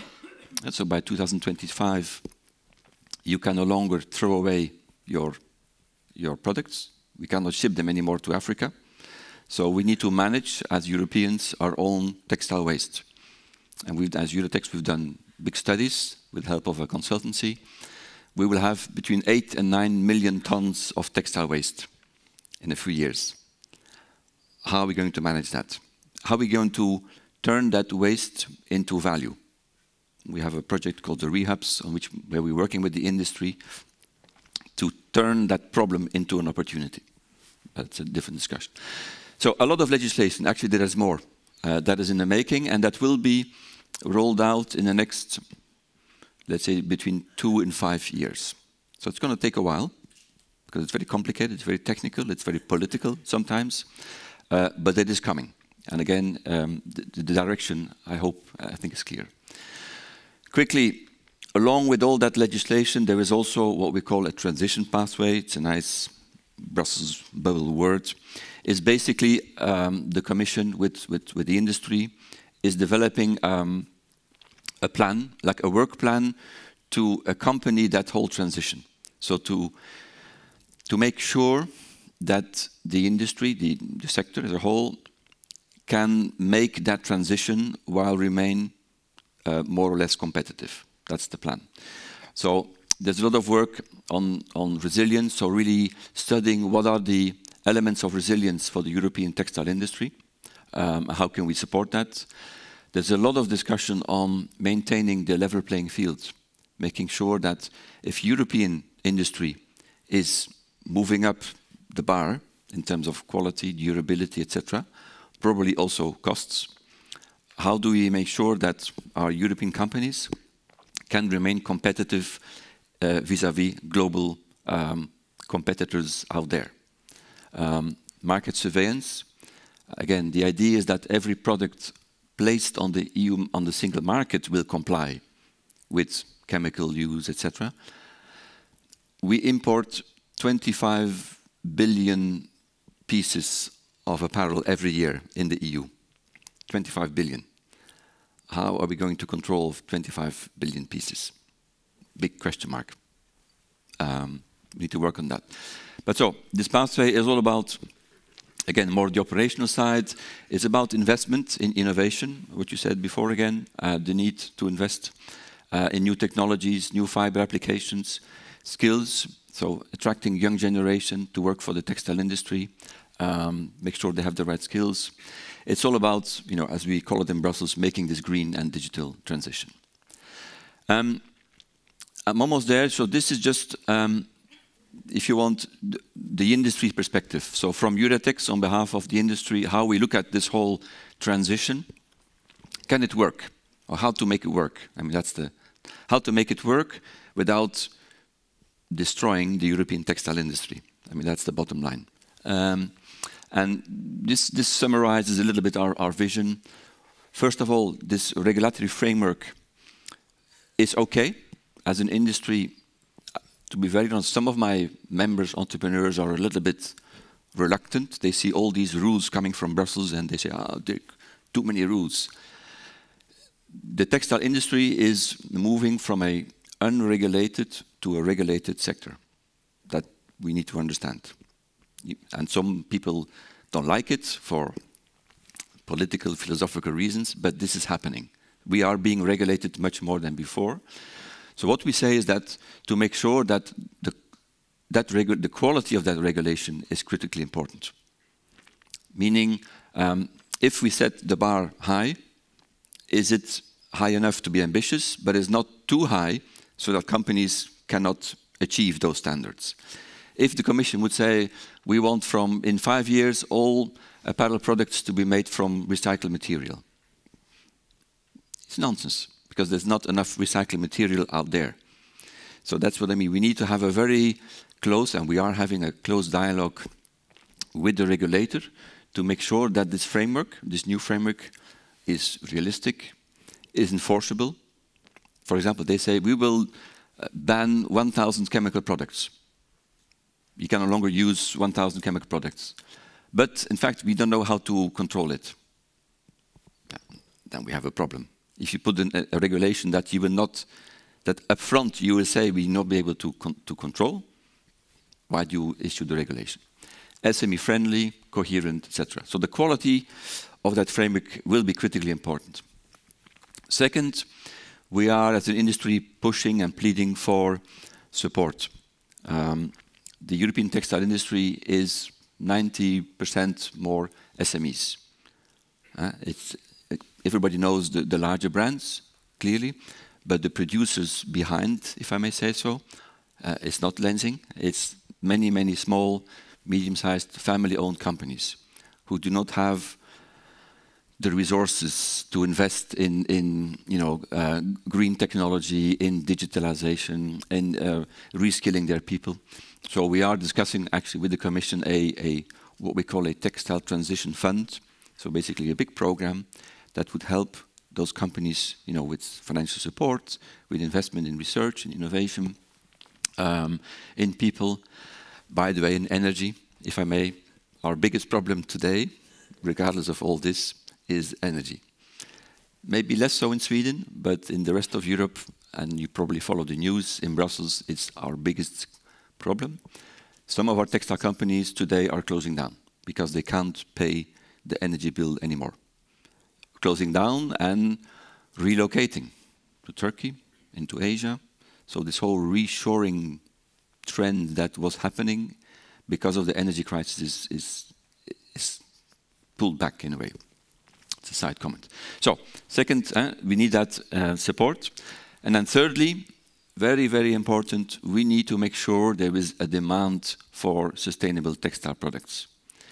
If consumers don't want to buy and don't want to often pay a premium for a sustainable product, it stops. We're finished. We can, as an industry, we can be committed to produce more sustainable fabrics, products. The regulator can create a beautiful framework. If there is no market, if there is no demand, what do we do? So here, we need to work a lot with the brands, with the retailers. We need to inform the consumers. We need to be more transparent, more clear, maybe simple in our communication. But there's a big, big effort to make sure that the consumers come on board. And we need to address the price problem, the cost of sustainable products, especially in today's economic situation. I think we all know how consumers suffer from inflation. It's very delicate to tell the consumer you have to buy, a jeans that was made of sustainable fabrics if it costs 10, 20, 30% more. If that same consumer has, challenges to manage his or her budget. So we need to be very, very careful on that. But it's something we need to work on. Also on public procurement. The authorities are a big client for textiles. The army, police force, fireware, hospitals. And yes, we should be green, but when it comes to procurement, very often the one criteria that matters most is the price. So there is a legislation on the table, green public procurement, so that it's not just the price, but it's also, the sustainability of the product that is important. So good regulation, support to the industry, and make sure there is demand in a global context. Again, what I mentioned before, we have to be very careful as European industry, as European society, not to create a beautiful framework, a beautiful kind of setting, if it means that we become less competitive towards our competitors outside Europe, we're in trouble. And then the risk is that we would destroy our industry. So we have to be very, very careful about that. Voilà. Final slide is, what does all this mean on wood-based textiles? I'll keep it very short. It's been mentioned before.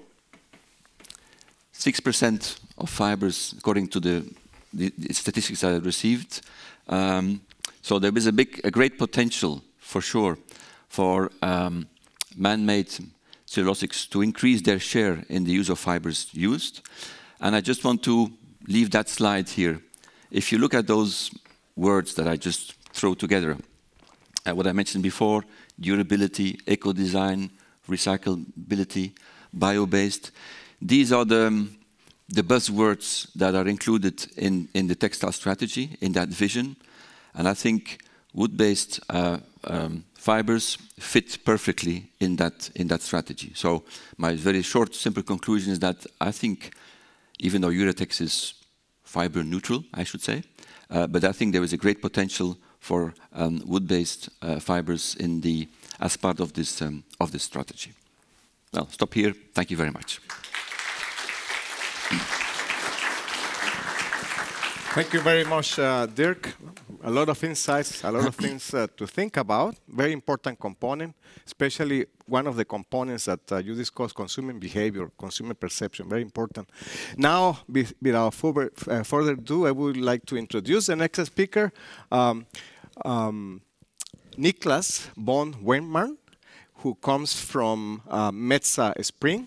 He's CEO of Metsä Spring. He's also sitting in the board of a company that is an alliance with a Japanese company as well, called Wudio. So welcome, Niklas. You can bring the forest perspective and the techno-economic scalability issues that are equally important. So welcome, Niklas.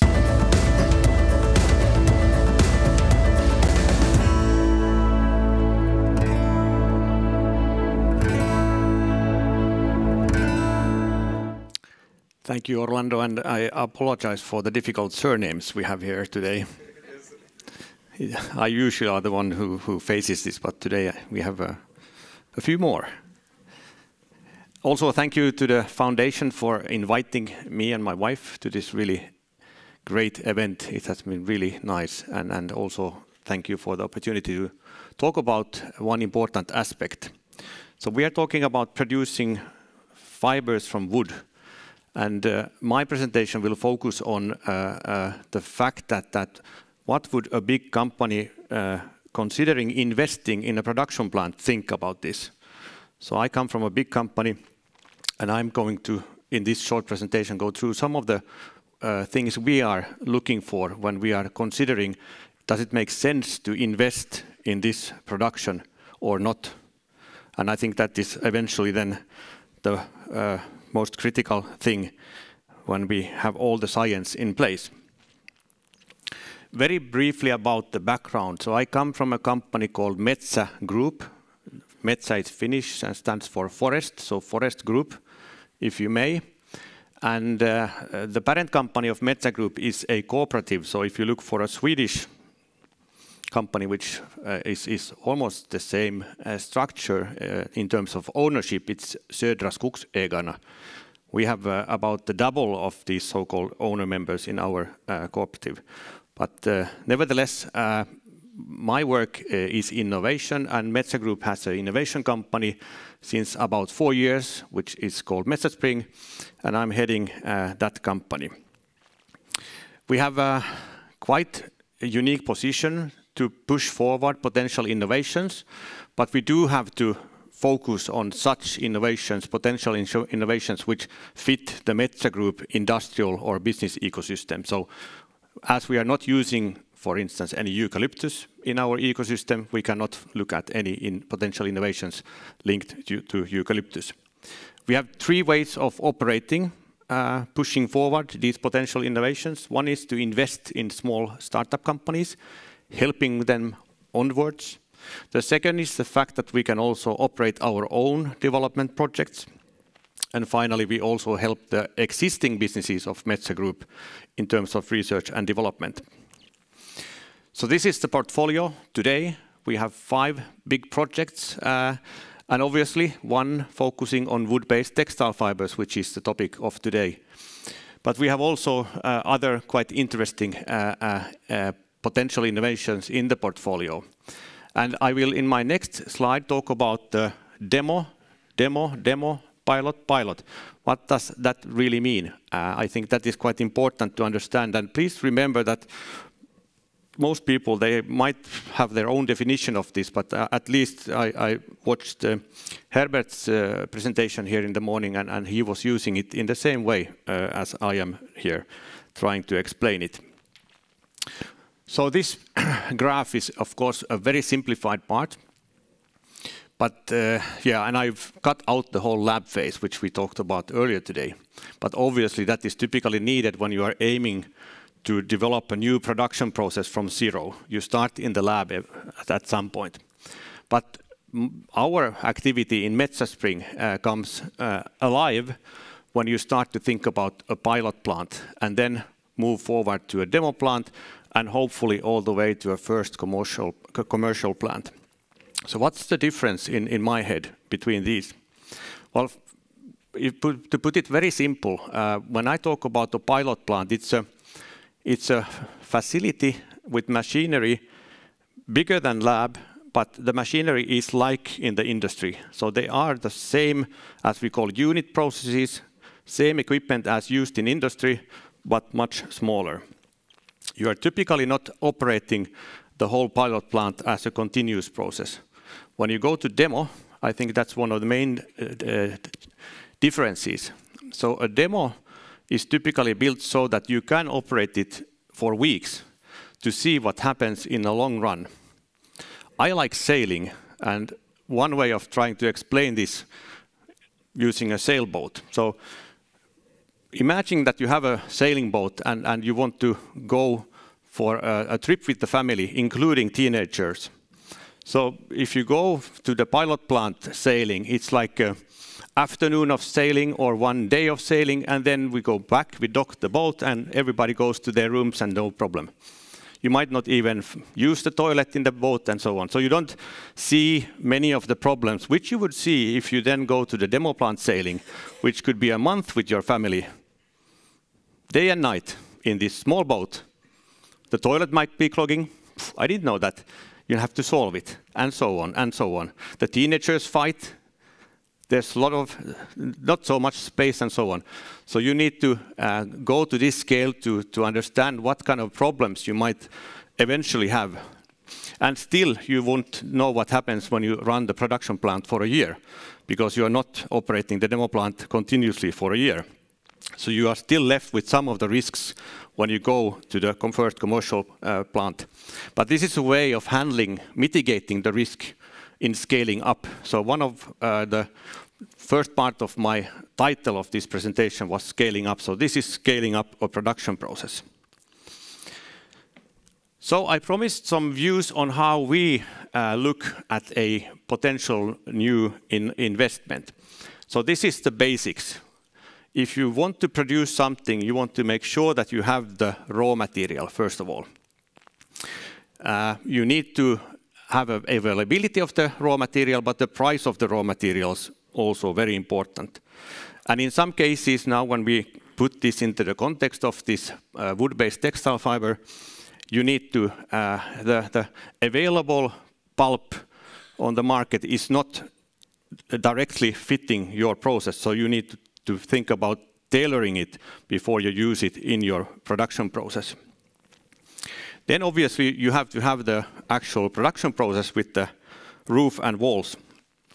And as you want the production process in this kind of business to run almost a full year, you might have 1 week of shutdown when you are making repairs, but otherwise 355 days, day and night, it's operating. So you need to make sure that the process, all bits and pieces are robust.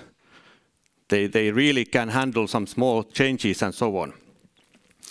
When you are considering investing, you need 2 more things. You need somebody who can engineer or design the actual production plant.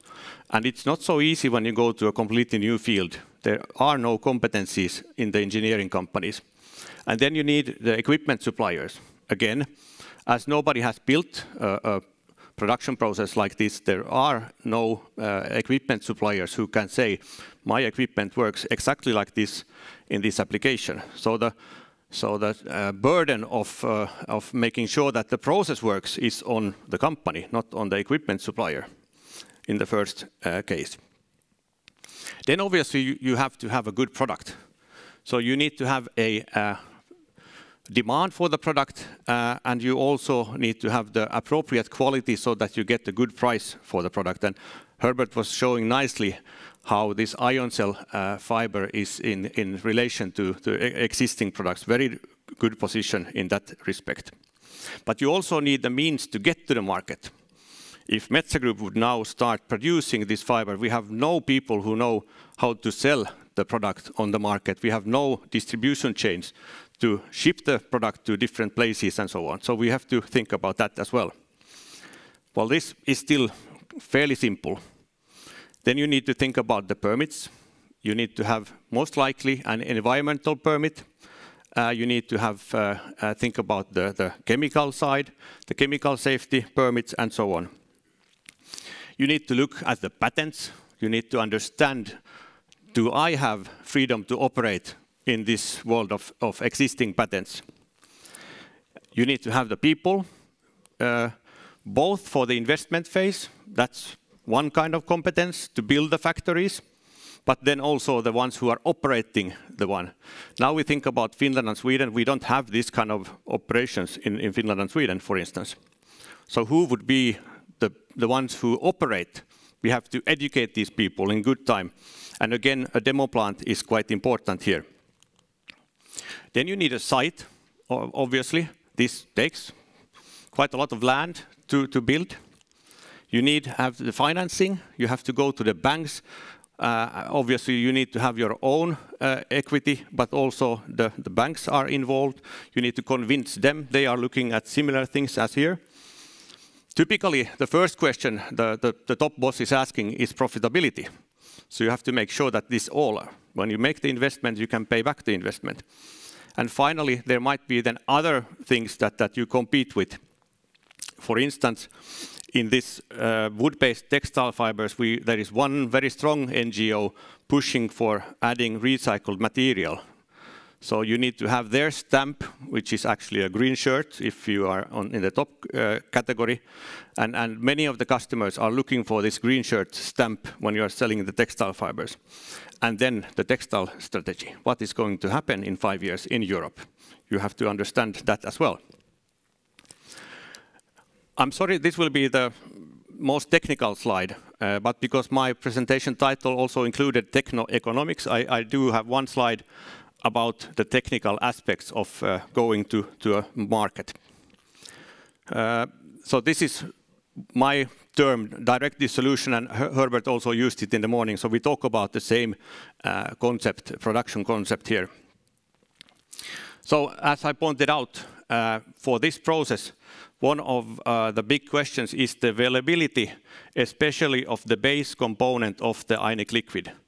So you can buy it on small scale, but not on large scale. So we have to work to have the base component, whatever the base component eventually is, we have to work to have that availability, and rather from 2 than 1 supplier.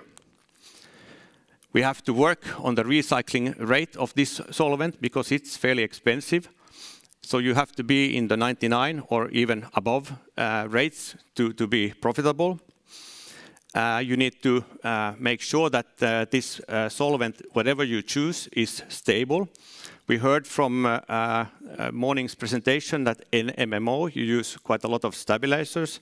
So you need to study this part. And this really impacts the frequency of changing the spinneret.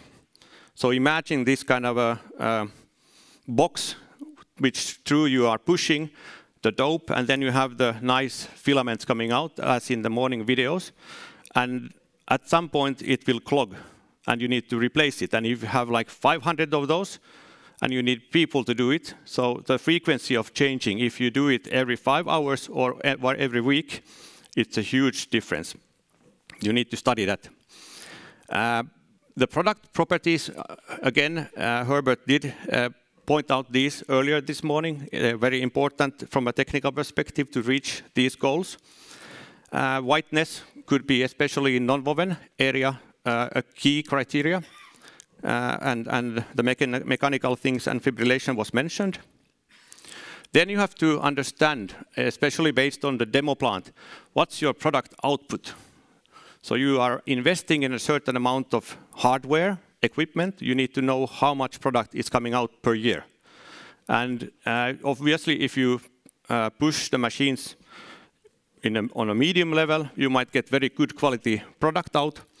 But then if you go to full speed, the quality goes down. So you need to really understand what is the maximum you can produce. You need to make sure that every time you produce, the product is the same. And finally, I would say most importantly, you need to make sure that the chemicals and whatever you are using are safe for the workers and for the environment. So this is really important. So then to the actual economics of this part. So to put it very simple, you have to invest first money to build a factory, and we call it CAPEX, capital expenditure. So you have to make an investment.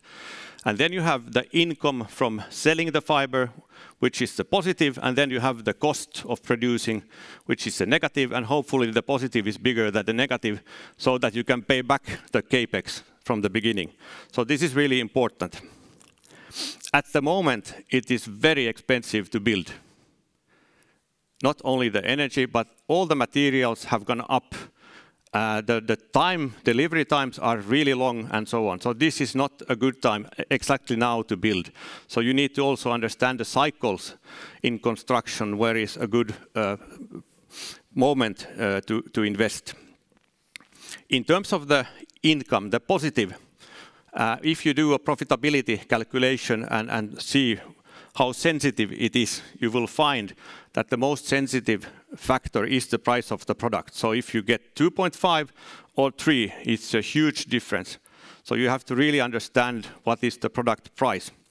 And again, from our perspective, we have to also consider the fact that if I use somebody to sell the product, I have to pay that company as well.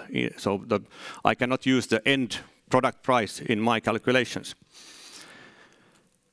On the cost side, the largest single component is the price of pulp, the main raw material, so you have to work on that. Number two, in terms of cost today, is energy, and it might now be even more significant due to the prices, especially in Central Europe, we see. In Finland and Sweden, we have more possibilities to integrate and have own energy production, so that could be a competitive edge. And then finally, the personnel cost is also fairly large. You have to understand that this is a fairly intensive in terms of human workers. So you have to be quite, or there is a big difference if you go to Asia and think about the average salary, and then in Finland and Sweden, the average salary. You still need the same amount of people, roughly, except if you can develop the automation to a new level. And this we already talked about. So going back in time, and yesterday Ilkka was mentioning the year 2008. I got involved in 2009, and also Metsä Group got involved in 2009. We started a series of big joint research programs in Finland, including all, let's say it like that. Co-funded, or the main financer was Tekes, today known as Business Finland. Our own in-house research began a few years later, in 2030 roughly. We can debate that with my colleagues, but this is what I've used in this slide. And we have been pushing forward since 2013. One critical thing was to invite Itochu to the project, our own project, because as I mentioned, in those days we had no understanding of the market. We needed somebody who can say if the product is good, who would pay something for this, to what direction should we develop it, and so on. And we went to this Japanese company who has been in the textile market for over 100 years. Then we went to the first pilot scale. You remember the sailing one day or something like that. So pilot scaling actually done at TITK in those years, 2016 and 17. And that again was partly co-funded by the European Commission and especially the BBI joint undertaking instrument. So there's a lot of support from the Finnish government through Tekes or Business Finland in this work. Here you see the T-shirt made in the pilot trials, really big milestone for us. But then we realized also, based on the trials in Germany, that we don't have enough understanding of how we can recycle the solvent and so on and so on. So we started to plan a demo plant.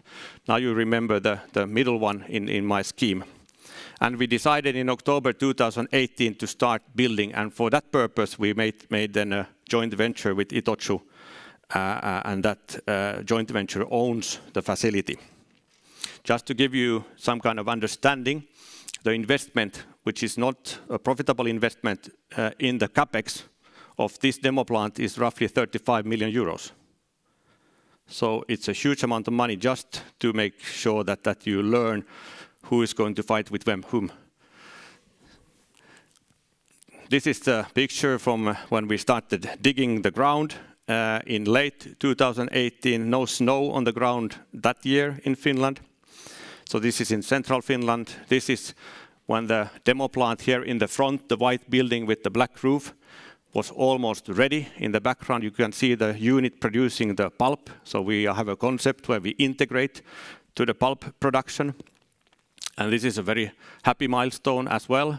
In the midst of the pandemic, when we made the first so-called bale comprising of the product, and you can see all people signing the bale. And yeah, was, as you can see from the picture, in the middle of the pandemic. Now it's hopefully staying a bit calmer. So with these few slides and stories, I wanted to shed some light on how we think from a company perspective on this kind of potential new innovations. Thank you.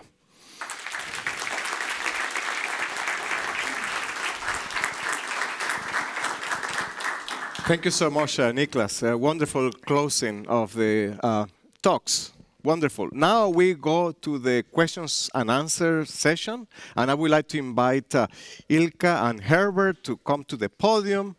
And in the meantime, also, we have the other speakers sitting in the front row, so we can dedicate or direct some of the questions to them. So let's make this an interactive process, and the floor is open to you all. And we can just raise the hands, and there will be microphones going around so that we can take your questions. They will be recorded, and as indicated earlier, we're going to have the recordings available after these sessions. So, questions? Maybe I can, yes, okay. There is one question here.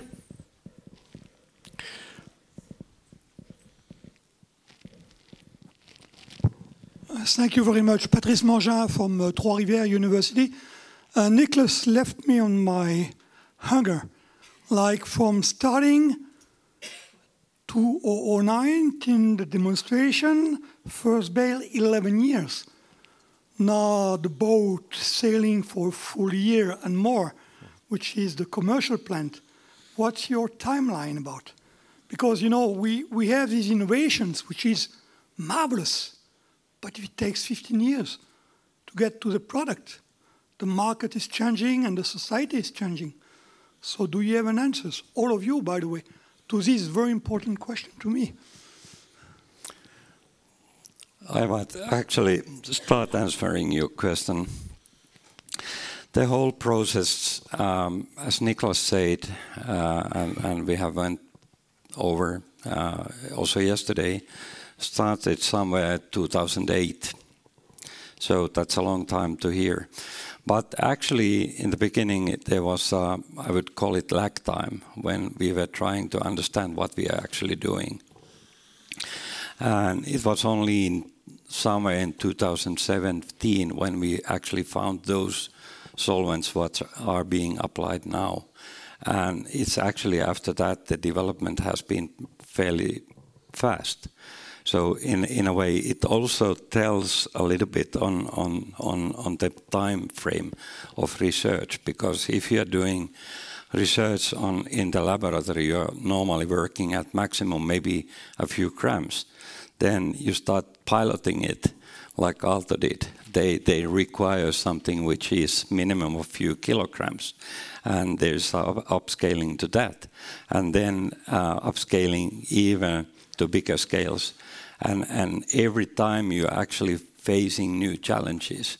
So it's when you're talking about the big process like this one, something which may be a side product or impurity at 1% scale in the laboratory, you won't even notice it. But actually, if you're talking about tens of tons of chemicals, 1% is actually pretty much. And especially in that scale, it also means that we have been actually developing several things, let's say parallel or in collaboration mode, both the scaling up of the solvents, because you can buy these actually from Sigma-Aldrich as research chemicals, but the price for those is far beyond what you could afford actually using in a real operational plant. So there has been development or upscaling of the chemistry, but there has been also upscaling of the technique how to actually make the fibers.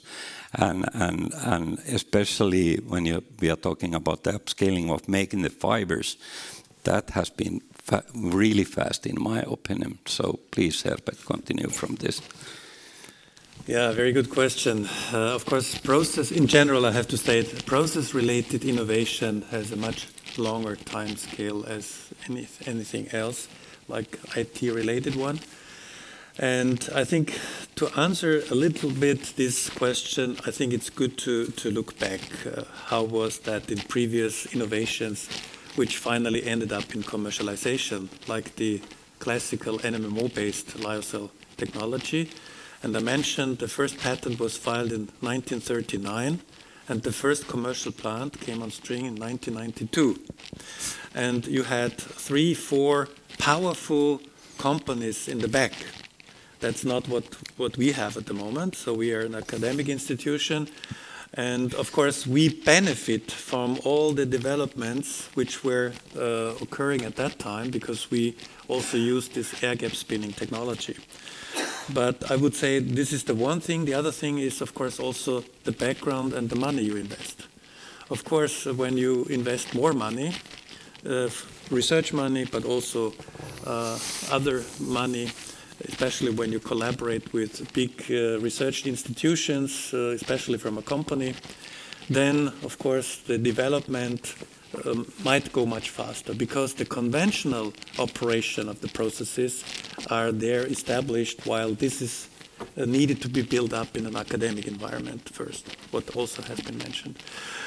So when my colleagues, especially in the academia, our president and our dean asks what are the development phases, yes, we start, and in 2 years we know everything what we should know within the pilot plant.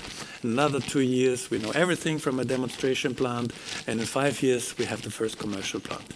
Bullshit. It's not going to happen.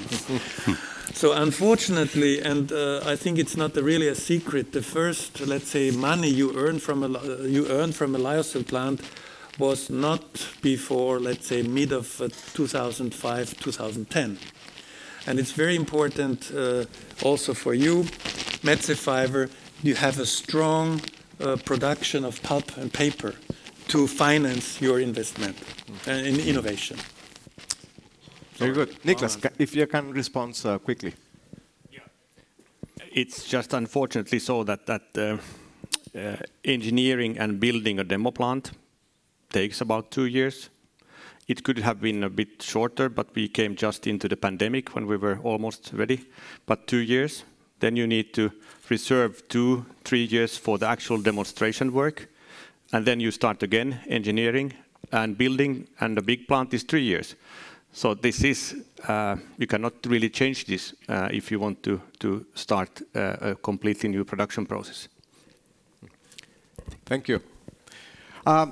More questions, and I would like to ask to make the questions short and the answers also short, so that we can cover as much ground as possible.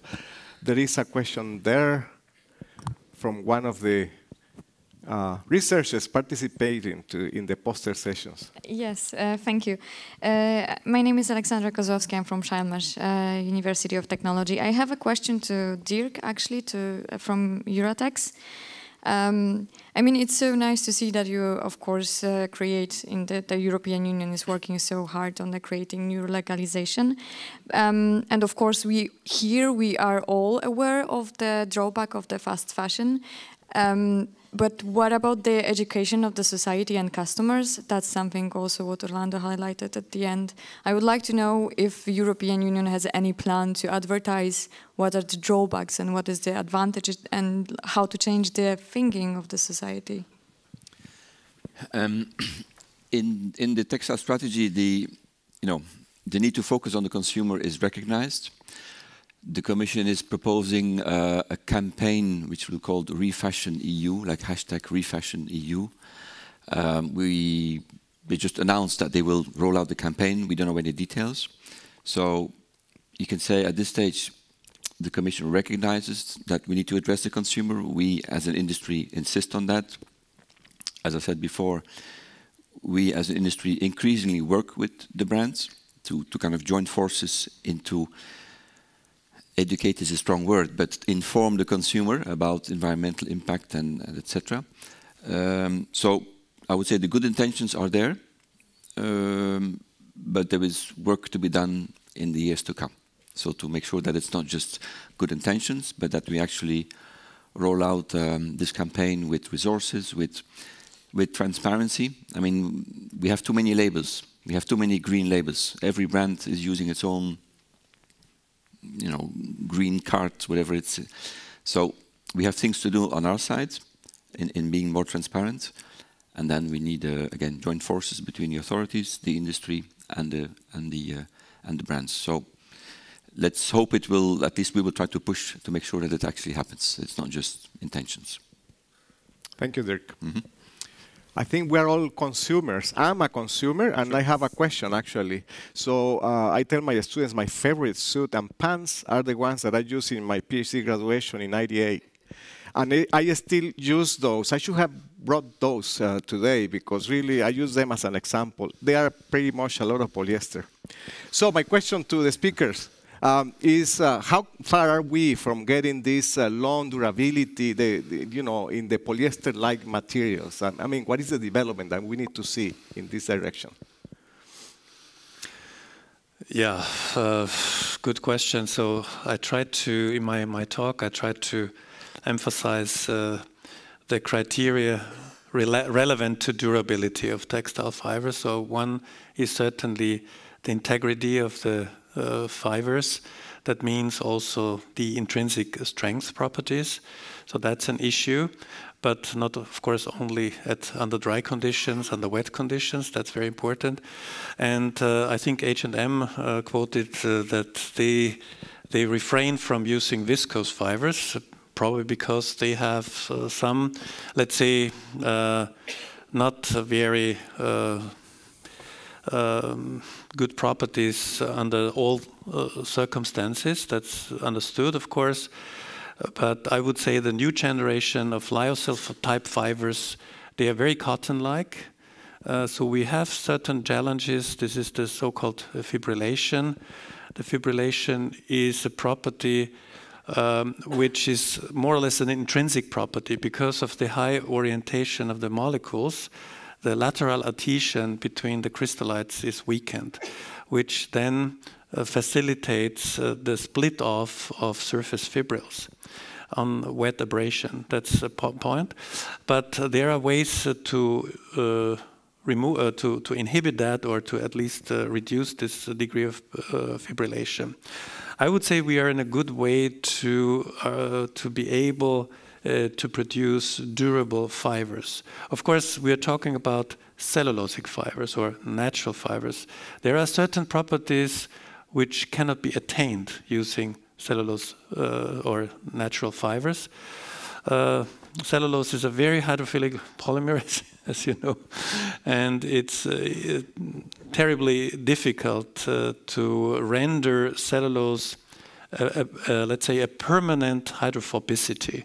That's the problem. So for outdoor applications, we have also with our students, we try a lot of options, but let's say, to combine both green chemistry methods. Yeah, don't use any fluorhydrocarbons and silane-based compounds and so forth. And in addition, also to ensure biodegradability is very difficult. Yeah. Thank you. Very quickly, Ilkka. You were asking for short answers, but if the questions are like this, I mean, there are no short answers. The thing is that in every fiber or material made by man, like polyester, there are different qualities. Your suit is probably high quality because it's rather old already. On the other hand, it was actually pretty clear from what Herbert said today. It's the similar situation in man-made fibers. So there are applications where you don't need such a high quality. And then you can use different raw materials. And then on the other hand, you have the other end. So it's also balancing, and there is actually a lot of more parameters behind this. So maybe that's... Definitely. One question here, and if there are more questions, please raise your hand so we can locate you and have the microphone on time. So please, any other questions, raise your hand. Please. Is there a difference between different wood fibers for textile? Indeed, yes, there is.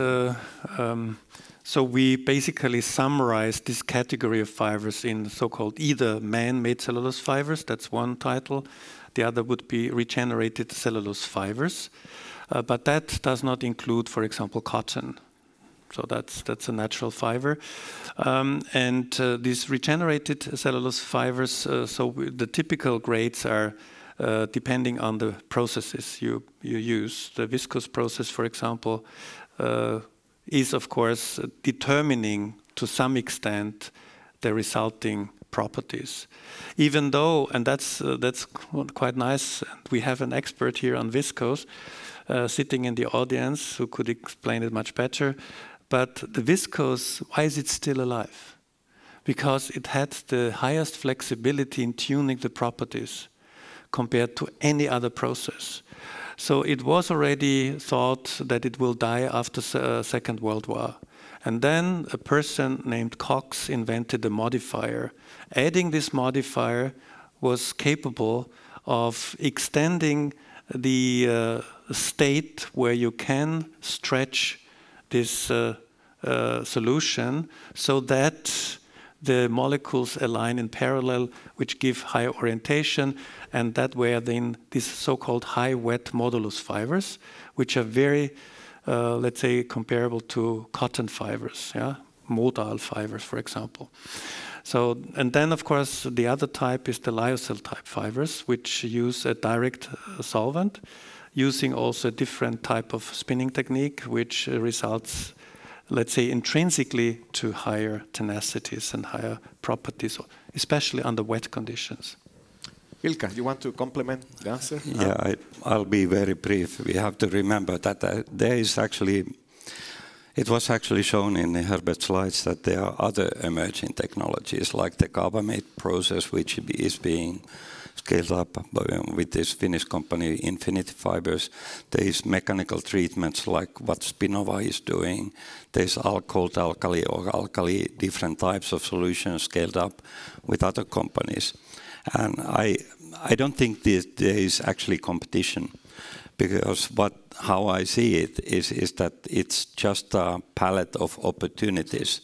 And of course, in the end of the day, we have to see the whole palette to make correct decisions. Is this process viable for the textile fibers, or maybe the other one is for non-wovens, and the third one for something else?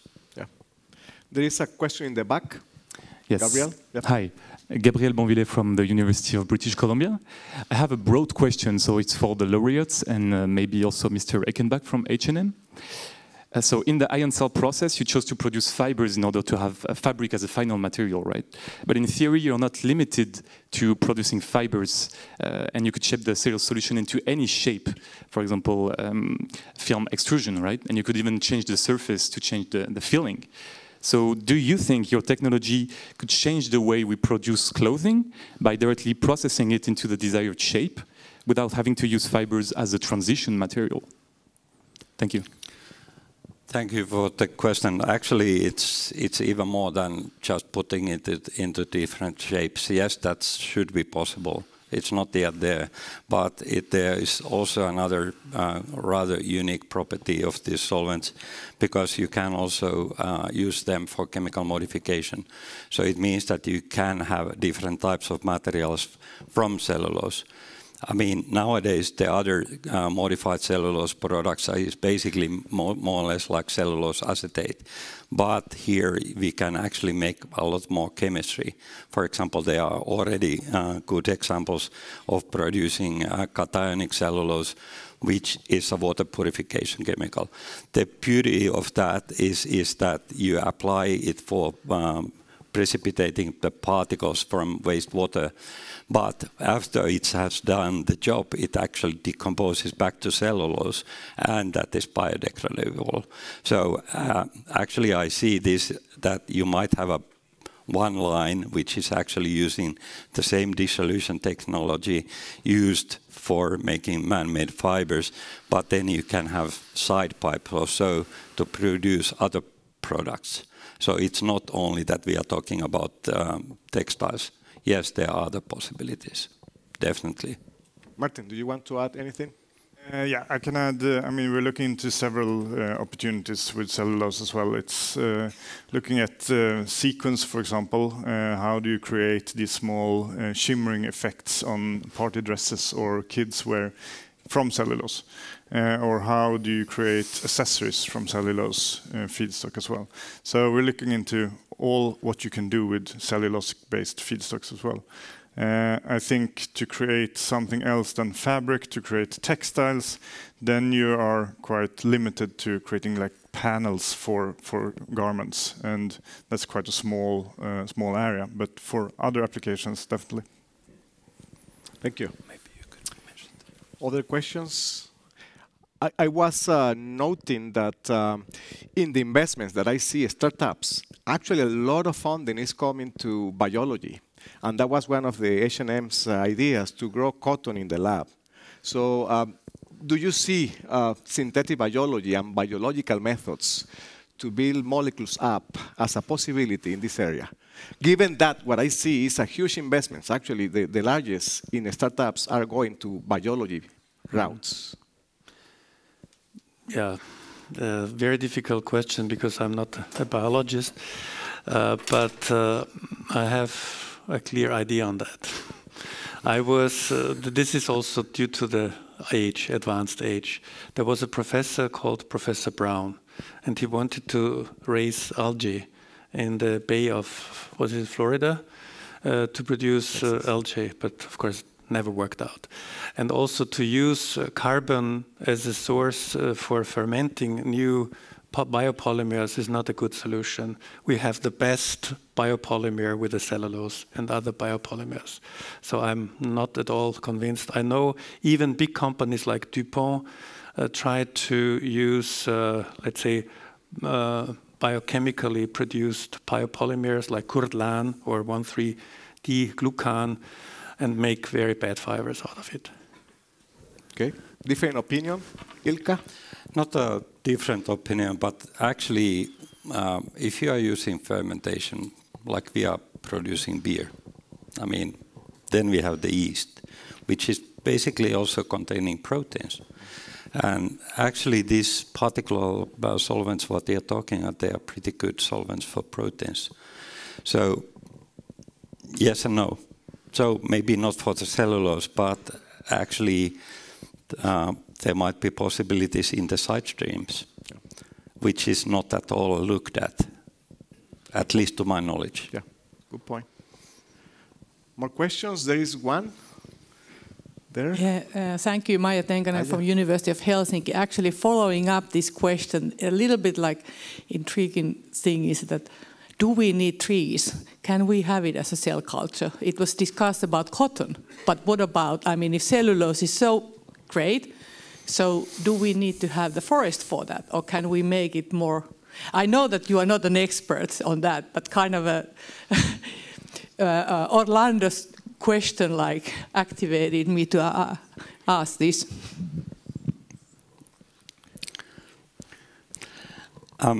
Yes, we do. The thing is that yes, there are possibilities in making these kind of things, but actually, if you use cells to produce something, for example, thinking about Finland, I mean, we have a winter, so it doesn't. It's not. I would claim that it's not yet there. We have much better biochemists and biologists here in the audience. I'm sure Kalle Kahnberg could, for example, answer that question much more detailed than I am capable. Yeah. I didn't want to distract from ion cell to biology, but I think it's a relevant question to ask. So very good point. But maybe Johanna. Yeah, just to comment, so that when we are utilizing microbes to produce something, we need carbon and nitrogen. And where does the carbon come from? Do we first grow the tree or the plant, then we degrade it to monomers, then it contains inhibitors, which are attacking the microbe, they are not letting it to work as it should. And then we are doing very tedious downstream processing on the liquor. I have been working with this fermentation of biomass hydrolysate, so I know it's not that easy. So maybe we could utilize the wood or the plant. Herbert. I fully agree to that. But there is another point I would consider. We have Mother Nature makes so excellent biopolymers. And of course, we talked about wood now, but we have also annual plants, we have agricultural waste, and I think that is certainly the second most important source for the future. There is one, looking to H&M, there is one intrinsic disadvantage, or actually more intrinsic disadvantage of cellulose.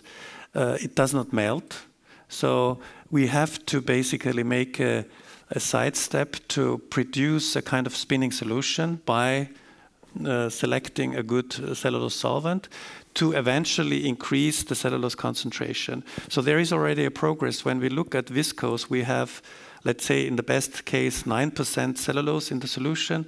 Now we talk about 13 to 17%, but it's actually not very good. So we need to go to 40, 50%. Yeah? And the other thing is, you were talking about we urgently need something which replaces elastane. I fully agree. But what is it? So elastane is such a terrific polymer which, to my knowledge, has not ever been, let's say, challenged by other biopolymers. Yeah, not at all. So this is something what we are really working on also. And of course, the other and the last thing is tuning hydrophobicity, hydrophilicity, as I mentioned already, while maintaining the whole material environmentally friendly. Ilkka. Not directly related to cellulose, but as a continuation what Johanna said is that actually when we go to a shop now, we can buy a milk can where there is clearly a plastic screw cap, and what they state in this cartilage is that it's 100% bio-based. Yes, it is, but it is polyethylene. So what is being done is that they actually ferment first the sugars to ethanol, then they produce ethene, and then they polymerize it. But it's still the same polyethylene. I mean, this is greenwashing, in my opinion. And in the old days, people were actually using the wastewaters of sulfite paper pulping to make ethanol for other purposes, not to make ethane. And actually, ethane was used to produce ethanol for the same reasons. So, I mean, it's not only that we are talking about this utilization of cellulose or making cellulosic products. This is all over. I mean, in all materials, and especially difficult materials are when these components, like synthetic polymers, are mixed with natural fibers, like the coating of the milk can or something like that. There you have a problem with polyethylene, and I think that's much more severe than we guessed it is. Major problem. We're a little bit over time. Maybe we can entertain a couple of more questions. Please, Alexandra. Yes, I have another one actually. Just the microphone, just a second. Thank you. It's a little bit more technical from your presentation. I'm quite interested. Why did you see the upscaling of the strength in the cotton post waste? You know, those green and yellow slides you showed. So you said that the strength of the material increased. Is it due to the application of different solution, or is it because of the spinning process? Do you know what? The answer was given by Frank Meister. The cotton has a very uniform molar mass distribution, and that's essential because when you have a certain share of short chains, as you typically have from wood pulp, this weakens, of course, the fiber. So there is a clear, almost straight line correlation between a certain fraction of short chain and the final tenacity. So we like cotton waste. Yeah. One more question. Okay, maybe we can close with a question I wanted to ask Herbert again. And this idea of transition between university and industry is a quite important one. And pretty much oftentimes we scientists don't look into what is the need in industry, in society, and there is a disconnect. So how do you see the work? And vice versa. And vice versa. So what is the way to bridge that dilemma? Yeah, I think this is an excellent question. And I like to interact with all the parties, even with institutions like EU. It's important to understand what is going on. My special concern is because I see it, young researchers very hungry for research and have their, of course, their focus typically continuing their PhD work. But this would be the moment where they go out and have a sabbatical in industry and learn the real requirements, what Niklas also mentioned. So this is totally different when you do something in the laboratory and then you want to gradually do it in commercial scale. Yeah. And the same also applies to R&D people from companies or even production people to spend a certain time in academia and to more or less mutually influence each other. Very important. Okay, I think this is all for today. It was really a big pleasure to host this event. I would like to acknowledge the participation of our steering group, the selection committee, who has driven the process, have made the selection of the speakers, and of course also the laureates.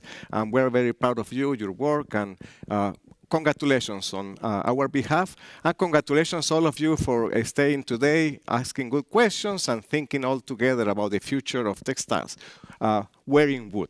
Thank you.